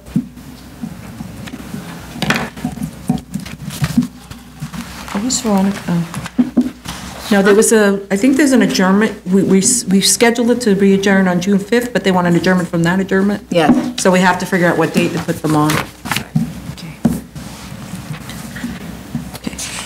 New cases, item number 1, 2016-4265 BZ, 25 Bleeckert Street, Manhattan. Okay. We have proof of service of initial application to officials and proof of notice of hearing to officials and neighbors. Community Board 2 recommends conditional approval, and the applicant really needs to discuss the issues. I won't read them because there's a lot. We have one letter in support. With respect to just setting up the issues, the statement of fact states that the non-conforming residential use in this existing building lapses upon the demolition of the building. But in fact, there's no requirement to demolish this building to correct those structural flaws. Section 5221 allows structural repairs. and structural alterations such as beefing up structure to allow for additional floors can be made under 5221 to accommodate a conforming use. So they could actually frame it out so they can add more floors for a conforming use. And 52531 allows reconstruction in certain cases. Did you see this objection? Sorry? And then, and then the other part of the question is, when I looked up, well, maybe I could speak to that after. I looked up in Biz, and there was actually an application to, where was it? An application to do structural work in the building in, I'm just looking for my notes, but there's actually an application to do renovation work in the building in 2014, and the work was for structural repairs. So the fact that they didn't do them, I just look at that as neglect, right? And there isn't any DOB condemnation order or anything like that. One question I do have is, did the non-conforming residential use, which is on the C of O, lapse because the building's been vacant for more than 2 years? An application, as I said, for renovation work was filed in 2014. So commencing work and reoccupying would have prevented the lapse. So then that's another question of self-created hardship I look at.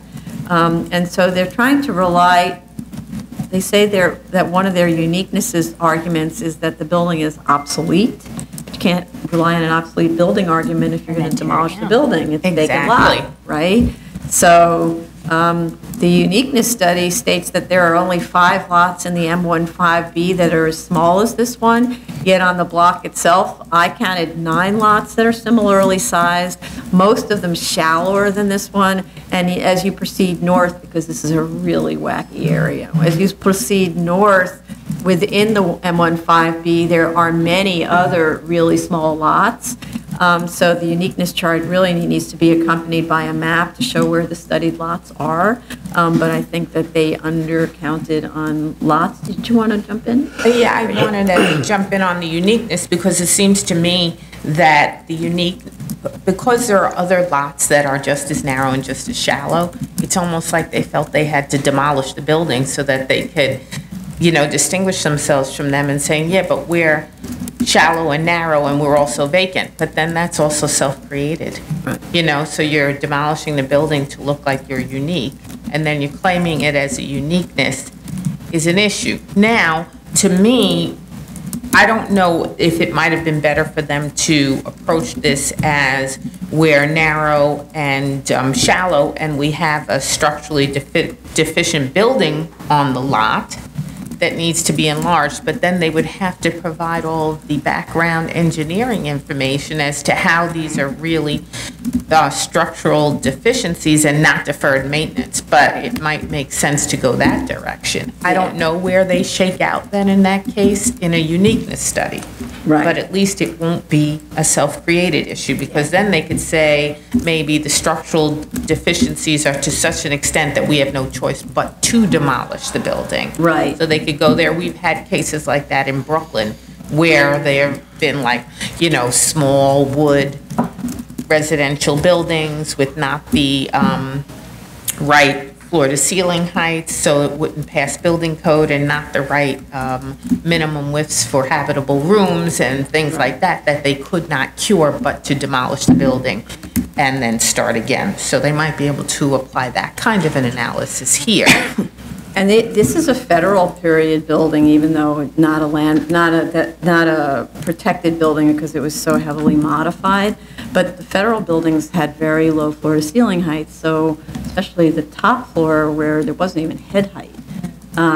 So maybe there is something like that it kind of can't compete in the marketplace, or I don't know, because I always get nervous about market-based Right, arguments. but they could say they can't, that they run afoul of the building code, where there's no way renovation would be able to solve the problem. Mm-hmm. Okay. I just want to know for the record, we received an objection letter from the president of the 35 Bond Street Corp., who says that the plan, she objects because the plan encroaches on the historic open alley that provides light and air to our building and our neighbor. Also, the destruction of a 150-year-old townhouse diminishes one of the few series of federal townhouses in the neighborhood.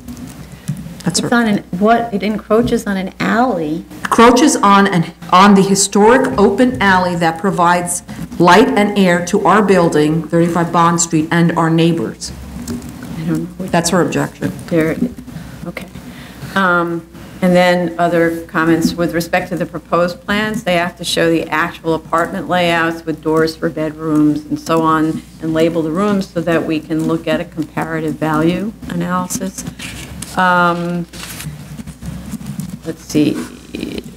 Yeah, so and just in terms of the DOB permits, I found my notes on that. The application in 2014 was to improve structure, replace the facade. Permit was never pulled, and DOB never issued an unsafe building notice. And to the general point of this, 45 Bond Street, which is one of the comps that's provided, is a 6-story office building on a 25 by 85 lot, so pretty similar to this one. The building is built 65 feet, and that building was vertically enlarged by 2 floors pursuant to 2007 building permits and obtained a C of O in 2013. This story is very similar to the project we looked at on 19th Street, 17th Street, where the building 2 doors down was an existing 4-story building to which they added 2 stories. And we said, why didn't you do the same thing or propose the same thing on your site where you had an existing 4-story building that you demolished before you came here? And why didn't you just add 2 stories? They argued the building could never have handled it, whatever. The building didn't exist anymore, so it was impossible for us to verify those claims. Yeah, so warning, do not demolish this building. It's still there. Yeah, otherwise go away. So we also have a recent withdrawal of a variance that allowed residential use on Bond Street in favor of office use. This is just to point out, to keep in mind. So we had a variance that was granted fairly recently, I think it was 2015, and we just got a letter withdrawing the variance, saying that they preferred to pursue rather than the residential use that the variance permitted, office use as a result of, quote, changed residential market. So, and I just heard that there's a changed residential market in the news today in the high-end range, which is certainly the Bond Street land, because that's where all the movie stars have their apartments. Okay. And this application was filed in October of 2016 and not prosecuted until a dismissal warning was sent in actually February of this year. So I see that as further evidence of neglect by the owner. The building's just been sitting there and there's been no movement to actually correct things, which is crazy because it's such a valuable site. With respect to the minimum variance, plans showing a complying rear yard must be provided. And then I didn't find DEP sign-offs of the Phase 2 or the HASP, but these were submitted only in April, end of April. Okay. Next. My comments were more with regards to the plan and trying to understand that with regards to what's in the statement of... Speak up louder. Sorry. Okay. So in the statement of fact, it states that the building will have a first floor and a second floor that will be built to the lot line.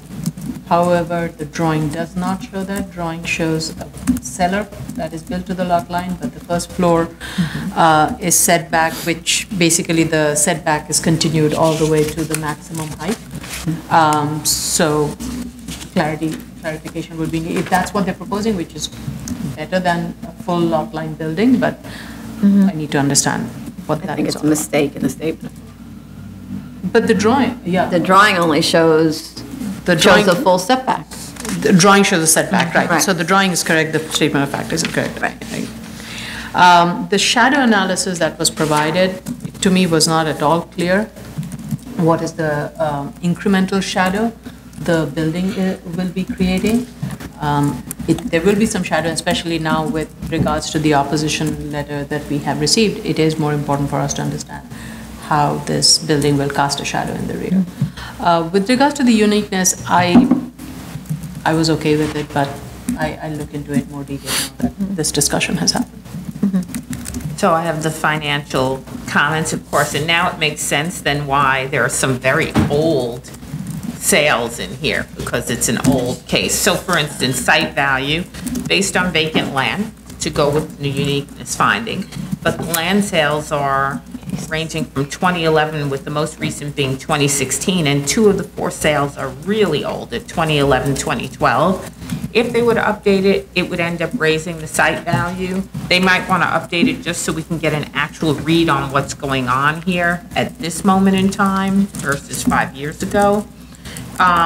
For the showroom and retail comparables, why are there size adjustments downward for larger comps when economies of scale usually state that the larger should be adjusted upwards because larger spaces rent for less money per square foot than smaller spaces? And also comps 2 and 5 do not appear to be ground floor retail. Comp 2 is either, and it's hard to tell from the photo, it's either up a flight of stairs or down a few steps to an above grade basement, and comp 5 looks like it's a partially below grade floor, probably an above ground basement. Condominium sales, I'm not quite sure. It's actually divided into 3 comparables for each size, but it's not very clear whether or not it's 1 bedrooms, 3 bedrooms, 4 bedrooms. It's only if you actually look at the narrative afterwards that you kind of deduce it's probably 1 bedrooms, 3 bedrooms, and 4 bedrooms. But it's not clear from the actual little matrix. And also, it's not clear what they're basing their size adjustments on, so it'd be helpful if they would just review it, adjust them if needed, and then just explain it. The 3-bedroom apartments, or what appears to be for 3-bedroom apartments, there are 2 asking prices and only 1 sale. The 2 asking prices should not be used because we only use sales comparables, and the 1 sale is from 2015, and that's very old.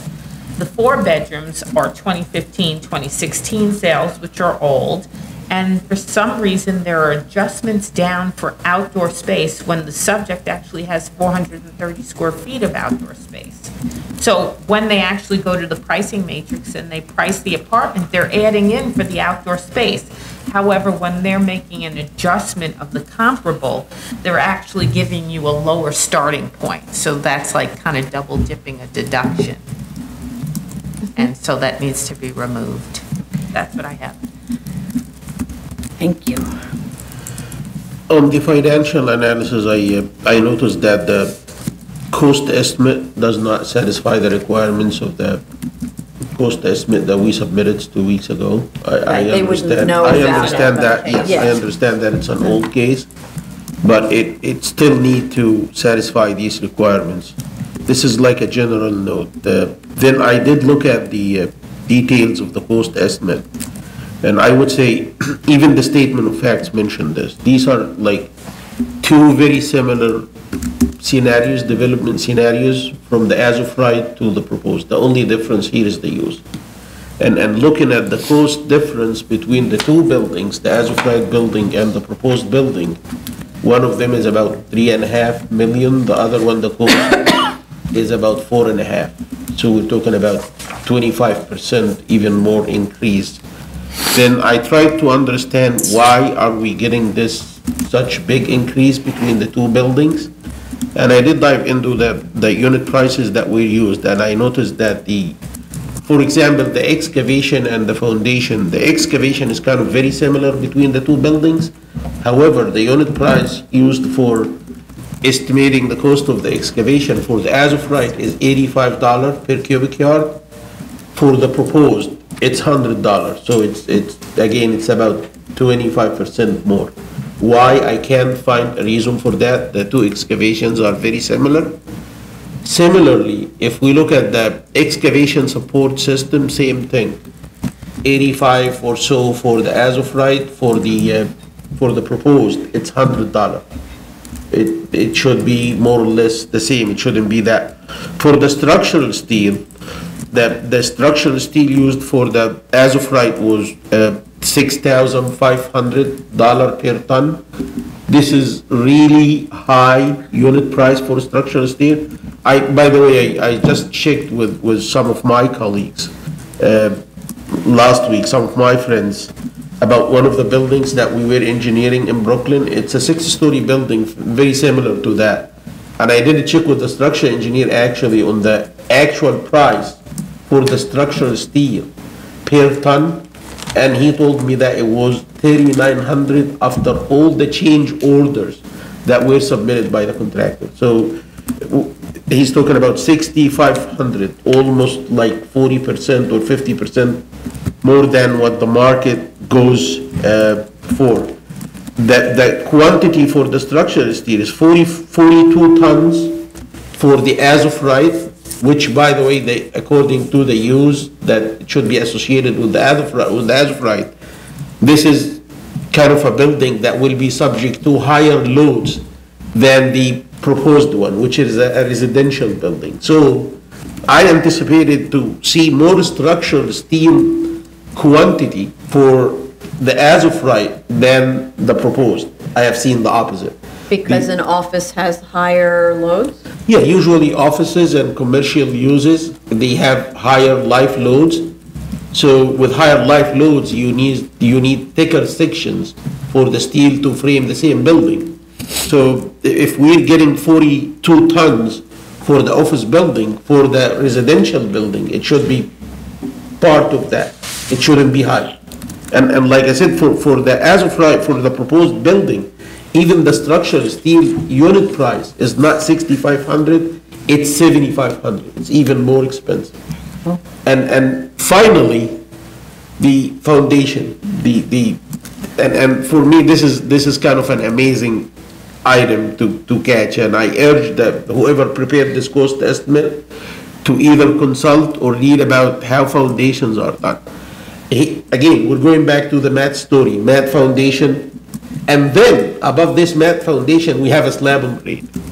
This is unprecedented. Nobody does that. If you have a mat foundation, you already have concrete floor over the entire building. So you don't need to put slab on grade on top of that, unless you're gonna put some dirt on top of the mat foundation, and then on top of the dirt, you put slab on grade, and nobody does that because nobody is willing to spend money without need. And why are we using mat foundation for a 6-story building in Manhattan? It's not clear. So this is just some of my comments, but I hope they will go through the entire cost estimate and make it like easy to follow per our requirements, and then take a look at what we just mentioned in addition to the other items, and I believe we're still like very early in this. Yeah, So, okay. So they'll get a copy of the admin notice that shows how you put together a cost estimate. I sent it out to a lot of people. You gave it, okay. Should have it. I'll send it again today. Well, they have it, but they didn't update their financials to respond to it, so that's all. It was 2 weeks ago, so I Yeah, yeah, Yeah. right, sure, yeah, okay. Commissioner Shabeta? No. No other comments? Okay. Okay. Tony? Item number 2, 2016-4275BZ, 13215 14th Avenue, Queens. So this is the legalization. I find proof of service of initial applications to officials, but I didn't find notice of hearing to officials and neighbors. We need that, we need that, we need that. Okay, hoping we have that. Community Board recommended conditional approval 29-8. The applicant states in a cover letter submitted on April 30th that the Community Board's conditions have been complied with. And then, again, unusually, we have a letter from Borough President Katz, who actually held a hearing on a PCE. Unusual. Yeah, but she held hearings on the other one, too. I was quite surprised to see that. But unfortunately, in the PDF I read, I didn't see what the recommendation was. It was cut off on the bottom, so if we could The get a second clean. page is missing. Oh, okay, I'm It sorry. probably just wasn't, it's probably front and back and it wasn't scanned. All right. Yeah, or I'll there's a call them. continuation and it didn't I thought I had, I think it was the continuation, but anyway, it doesn't matter. Okay.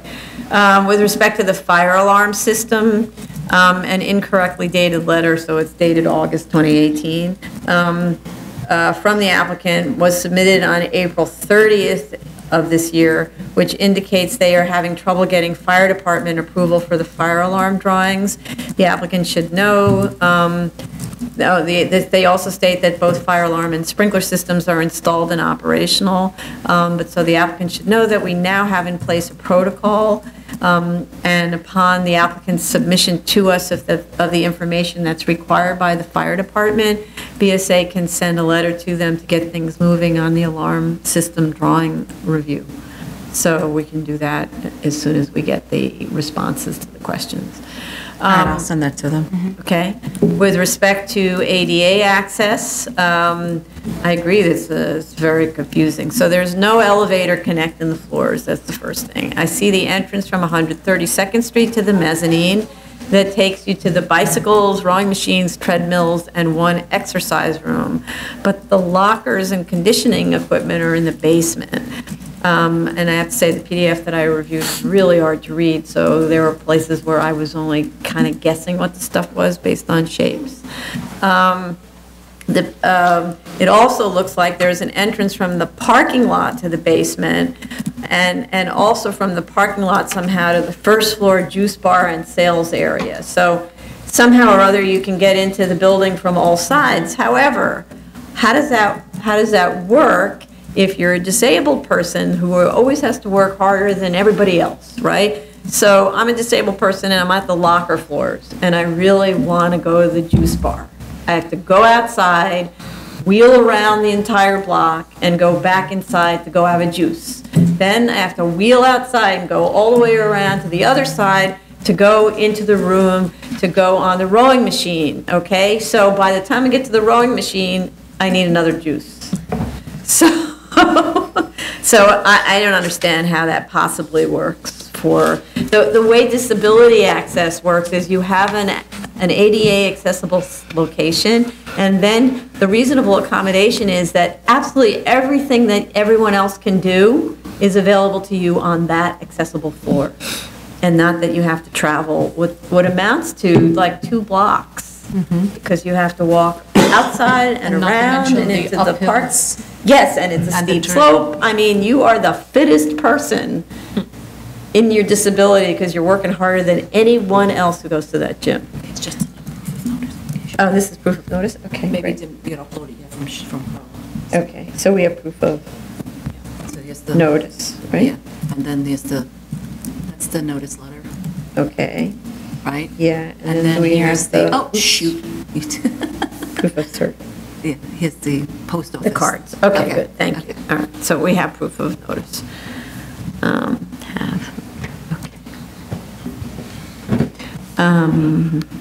So, oops, have. All right, just a second. And then, I think those were my only comments about the exhausted disabled person. Okay. Anybody else? Those were my comments. I still was not sure how it addressed the community board concerns of the ADA accessibility, given that these floors are at different elevations, accessed from different entry points, not even the same entry point. Right.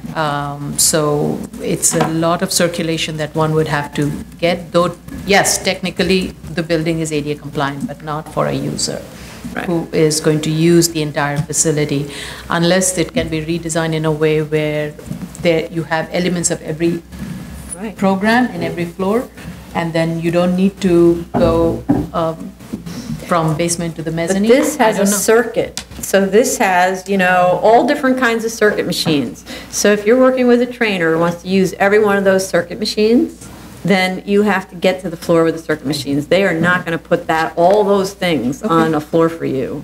And then the locker room, and then the juice bar, and all that stuff. I think the locker room is easier. You just put extra lockers in each one of the rooms. No, a locker room includes a dressing area, toilet, showers. Right, you have Don't they have toilet on the first floor? No, you need to have all the same things, lockers, showers, Don't they? men's, women's. It's not, and all this so that you don't put in a lift, right? That where maybe arguably could even be a stair lift. I don't know what DOB allows in terms of that. So. I had a question which was, on the first floor, it shows there is an area indicated for physical therapy space, which is accessible only from the first floor of the gym. But it is not associated with PCE. So the physical therapy space is located in the rear and it's accessed from the first floor. One has to go through the juice bar to the physical. So I'm not sure if it's an independent operation or if it is part of the PCE. And I'm not sure if we have seen application cases where there's a separate PCE with a physical therapy space, and are they sharing certain programs, functions? Yeah. And therefore, do you need a license? Well, is there no egress other than that? No, because, well, there is an egress, but that's just a fire egress from the building. That's kind of. Oh. But the main entrance is, oops, where did it disappear? That's strange that it's not included. Yeah, the statement of fact states that it's not part of the PCE. So I would like a clarification on that. I'm not sure what. Yeah. I'm not sure what if the only access is through the PCE to get to the physical therapy place. If they're doing massages, that's like a way of getting around the whole point of the special permit, which is to prevent massage parlors, right? So then, according to that, you would call it a physical therapy office where you go through the PCE to get to it. That's a way of circumventing the issue. There is one entrance from the first, and there is another doorway that leads through a long corridor to. But that's not an entrance, that's a fire egress. That's another one that's actually such a joke, right? If it's for people who need physical therapy and they have to travel on crutches, like 200 feet through a corridor, that maybe that's part of the physical therapy. Yeah. Okay. Anybody else? Any other comments on this? No. Okay. Item number 3, 2017-149BZ, 510 Quincy Street, Brooklyn. We're postponing this application. Right. They didn't serve notice. Item number 4, 2017-209BZ, 1622 East 29th Street, Brooklyn. Yes. Just a second. We have proof of service of initial application to officials and proof of notice of hearing to officials and neighbors. Community Board 15 recommends approval with 30 in favor, 10 opposed, and 1 abstention. The applicant needs to discuss this divided vote. It's quite an unusual vote for this community board. What? I have it as 30 in favor and 10 opposed. That's what she said. Oh, that's Oh, right. did I didn't say? hear, I didn't hear the 30. That's fine. 30 in favor, 10 opposed, and 1 abstention. Okay. Which is a no, actually. We have 1 letter in support, but not on a BSA form, so it's not an indication that notice of hearing was sent, but I said we have proof of notice, so I must have written that after I found the proof, so let me just. Okay, with respect to the threshold issue of retention of adequate existing exterior walls and joists, I don't see anything in the package that establishes this. Both the front and rear walls are being removed, and we can't count illegal construction at the rear towards the existing condition, I don't think. They need to provide a demolition drawing as per the sample that we will or have provided, I don't know. With respect to the rear yard condition, on the survey, it shows 2-story structures adjacent that are set back further than 23 feet, but they aren't dimensioned, so it's not clear how far back they are set back, because the argument there, the statement of facts argues that there are adjacent structures in the rear yard, but those adjacent buildings are set back further than the 23 feet proposed. The FAR study actually doesn't support anywhere near the size of the enlargement proposed for this house typology on 5,000 square foot lots. FAR approaching 1 is on 25-foot wide lots, and it's a collection of little attached houses. So this is actually the only really large building in this typology in the area study. The front yard is being significantly reduced on a block with similar house types and deep front yards. And the photomontage rendering appears to show, in spite of that front yard addition, that it won't alter the essential character. It's either that, it's an excellent rendering. That's what renderings are for. So, any other comments? I actually thought this building, as proposed, I thought sits very well on the site. Every one of the building here on this block front has this kind of extension in the front, and they're all kind of sitting in the middle of the lot. And over time, some have extended into the front, some have been into the rear.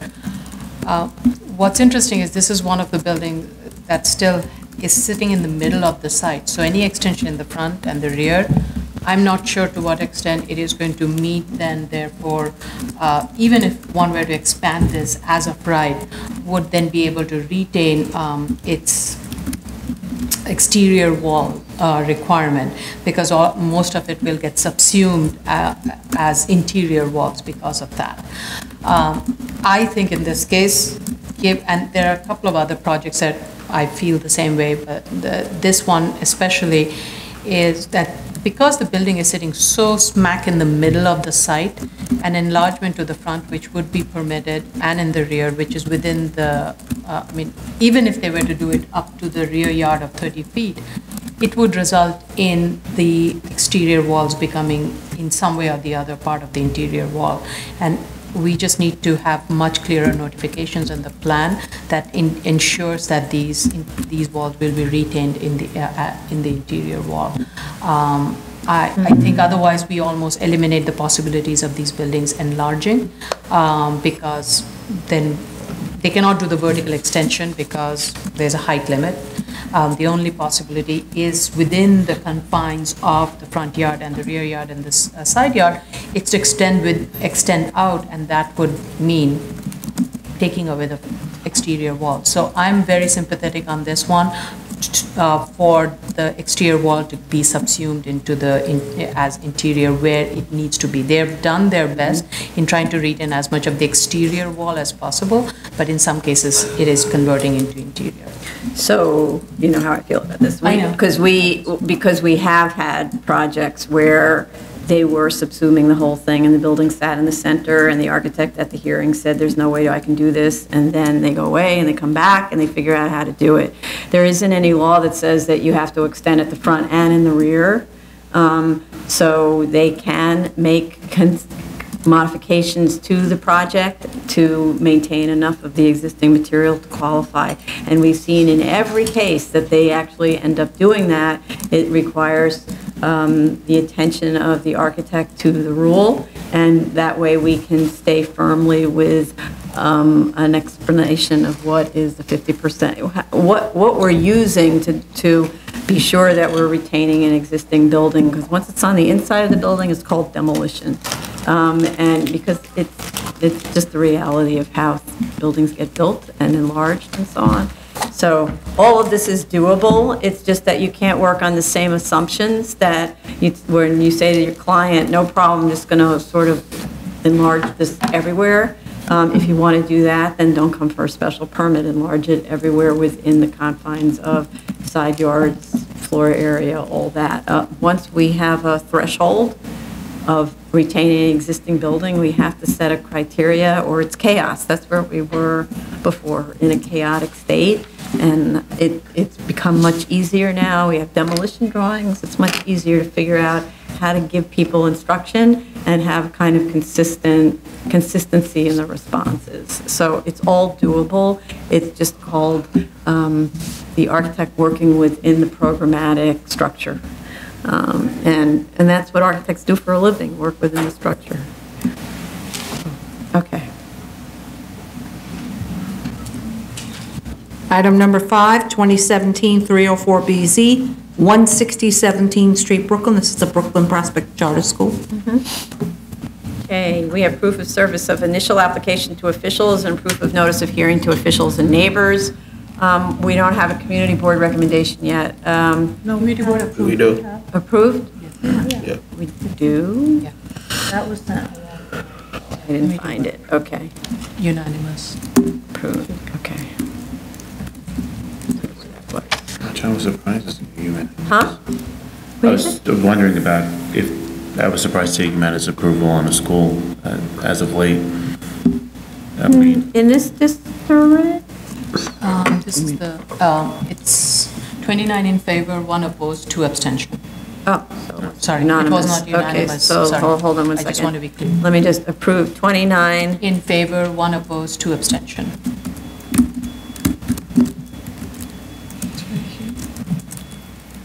Okay, thank you. Weird. Okay, with respect to the threshold questions, materials were provided to establish that the school meets the 1210, zoning resolution 1210 definition of school. And with respect to the site search, a chart was provided using a criteria matrix that I thought was actually quite good. I'd like to understand, I think there's a mistake here. They're showing the second floor being built to the lot line. This is a special permit application, not a variance application. The architect appears to misunderstand section 43-23's 23-foot rear yard obstruction rule that limits the obstruction to 1 story excluding basements. Unless that first floor is really a basement, because there are some ramps, but so far I don't see that as a basement. So there's an error there, or something needs to be corrected. They need to clarify the grade levels on the floor plans. By grade levels, I mean first grade, second grade kind of thing. Show refrigerated trash storage area clearly. Currently, it appears to be just dry trash, and we need a refrigerated trash storage area. Drawings need to show that the building will be fully sprinklered and equipped with fire alarms. Show the required fence enclosure on the roof for the play areas and the fire department access routes. They're saying it's passive play, but no matter what, I think you need to have a fence. Indicate on the plans the closed window condition and the 35 dBA attenuation that's needed to achieve 45 dBA interior as indicated in the EAS. I need clarification on the ambulance service. Are the vehicles, that's immediately adjacent and in the same building, are the vehicles basically stored there and the drivers and EMTs report there for work and then are dispatched? Is that how it works? They need more on that. And I do have to admit, I'm having some trouble in the interface between the ambulance service and the school.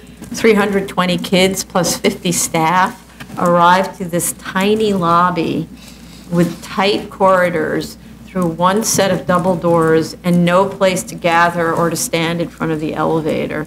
I don't even know if that meets ADA requirements, it's so tight. I'm wondering whether the project would work better if the school portion for the first floor didn't set back from the street, but then I don't know that it qualifies as an alternate setback building. So that's part of the thing. So why is it being designed as an alternate setback building is one question. And if they didn't do that, they could split the front so that you had the school really distinct from the ambulance service. I also don't understand the purpose of the ambulance services, quote, service desk on the roof terrace on the second floor that is shared by the school. I find it pretty odd that they have a shared terrace. This is adjacent to young children, and they're saying the ambulance service will only use it after hours, but it's not like you can put a restriction on how somebody uses their terrace. So the statement of And, so, and the EAS then considered noise impacts of the roof decks, but assumed the rooftop areas would not be used as play decks. I, again, don't understand how you can go by that assumption, they'll change their mind, and now it's a play deck. So the noise impact needs to be studied. This is actually right behind residential uses, so they're going to need acoustical measures, certainly. I agree. I was thinking to myself, there's no way to control children once they're outside. Yeah, exactly. No playing. Just talking in small groups. Right. Don't raise your voice above a certain decibel. This is the teacup holding session.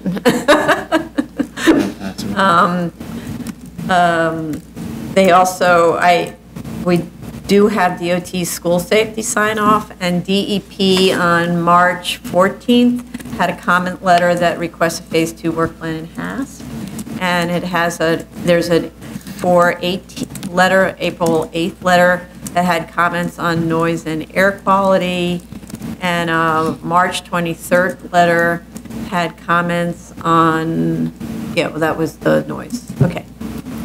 DOT's the March 23rd. March 23rd. It's the DOT, correct? Okay. They responded to DOT and DEP for air quality, and they're reviewing it. Okay. So there isn't anything about air quality yet? So they responded on the air quality. Air quality. Okay.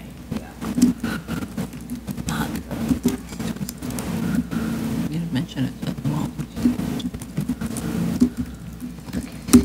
Should mention it now. Okay.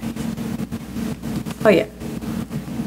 Oh, that's the DOT 323 letter, right, about the MetroCard and stuff like that. Okay, yeah. Okay. Sorry, I didn't read that. All right, any other comments on this? I had the same question with regards to the rear yard, the enlargement, the 2 floors of enlargement in the rear yard. I don't think that's permitted unless, as you said, one of them is a basement. From the sections, it seems like it either has to be up to the height of 23 feet, 1 story. So I don't think it meets that. The second thing is I wanted the applicant to confirm the setback in the rear. Because it's an irregular rear yard, the rear lot line is irregular.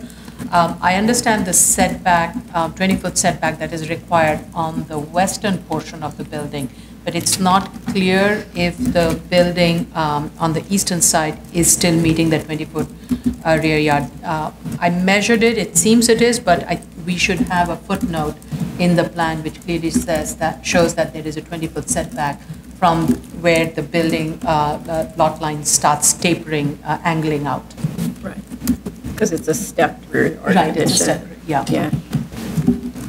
And I had some question, I think the modal analysis was clear, but there was one portion in the statement, something got dropped out, and which was they need to complete the travel mode plan for the staff. It just kind of dropped off. It said staff would come 19% by car, 43% public transportation, then 38%.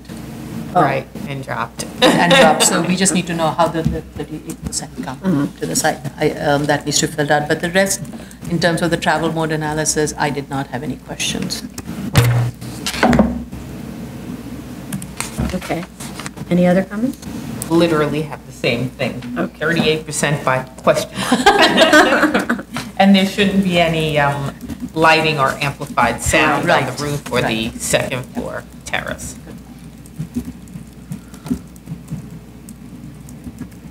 That's a condition, actually. That's our standard condition when we have rooftop play areas, so. Okay. That's it. Yeah, did anybody else have comments on the school? No? Okay. That's it. This concludes the public review session for May 14th, 2018. Yay. No problem.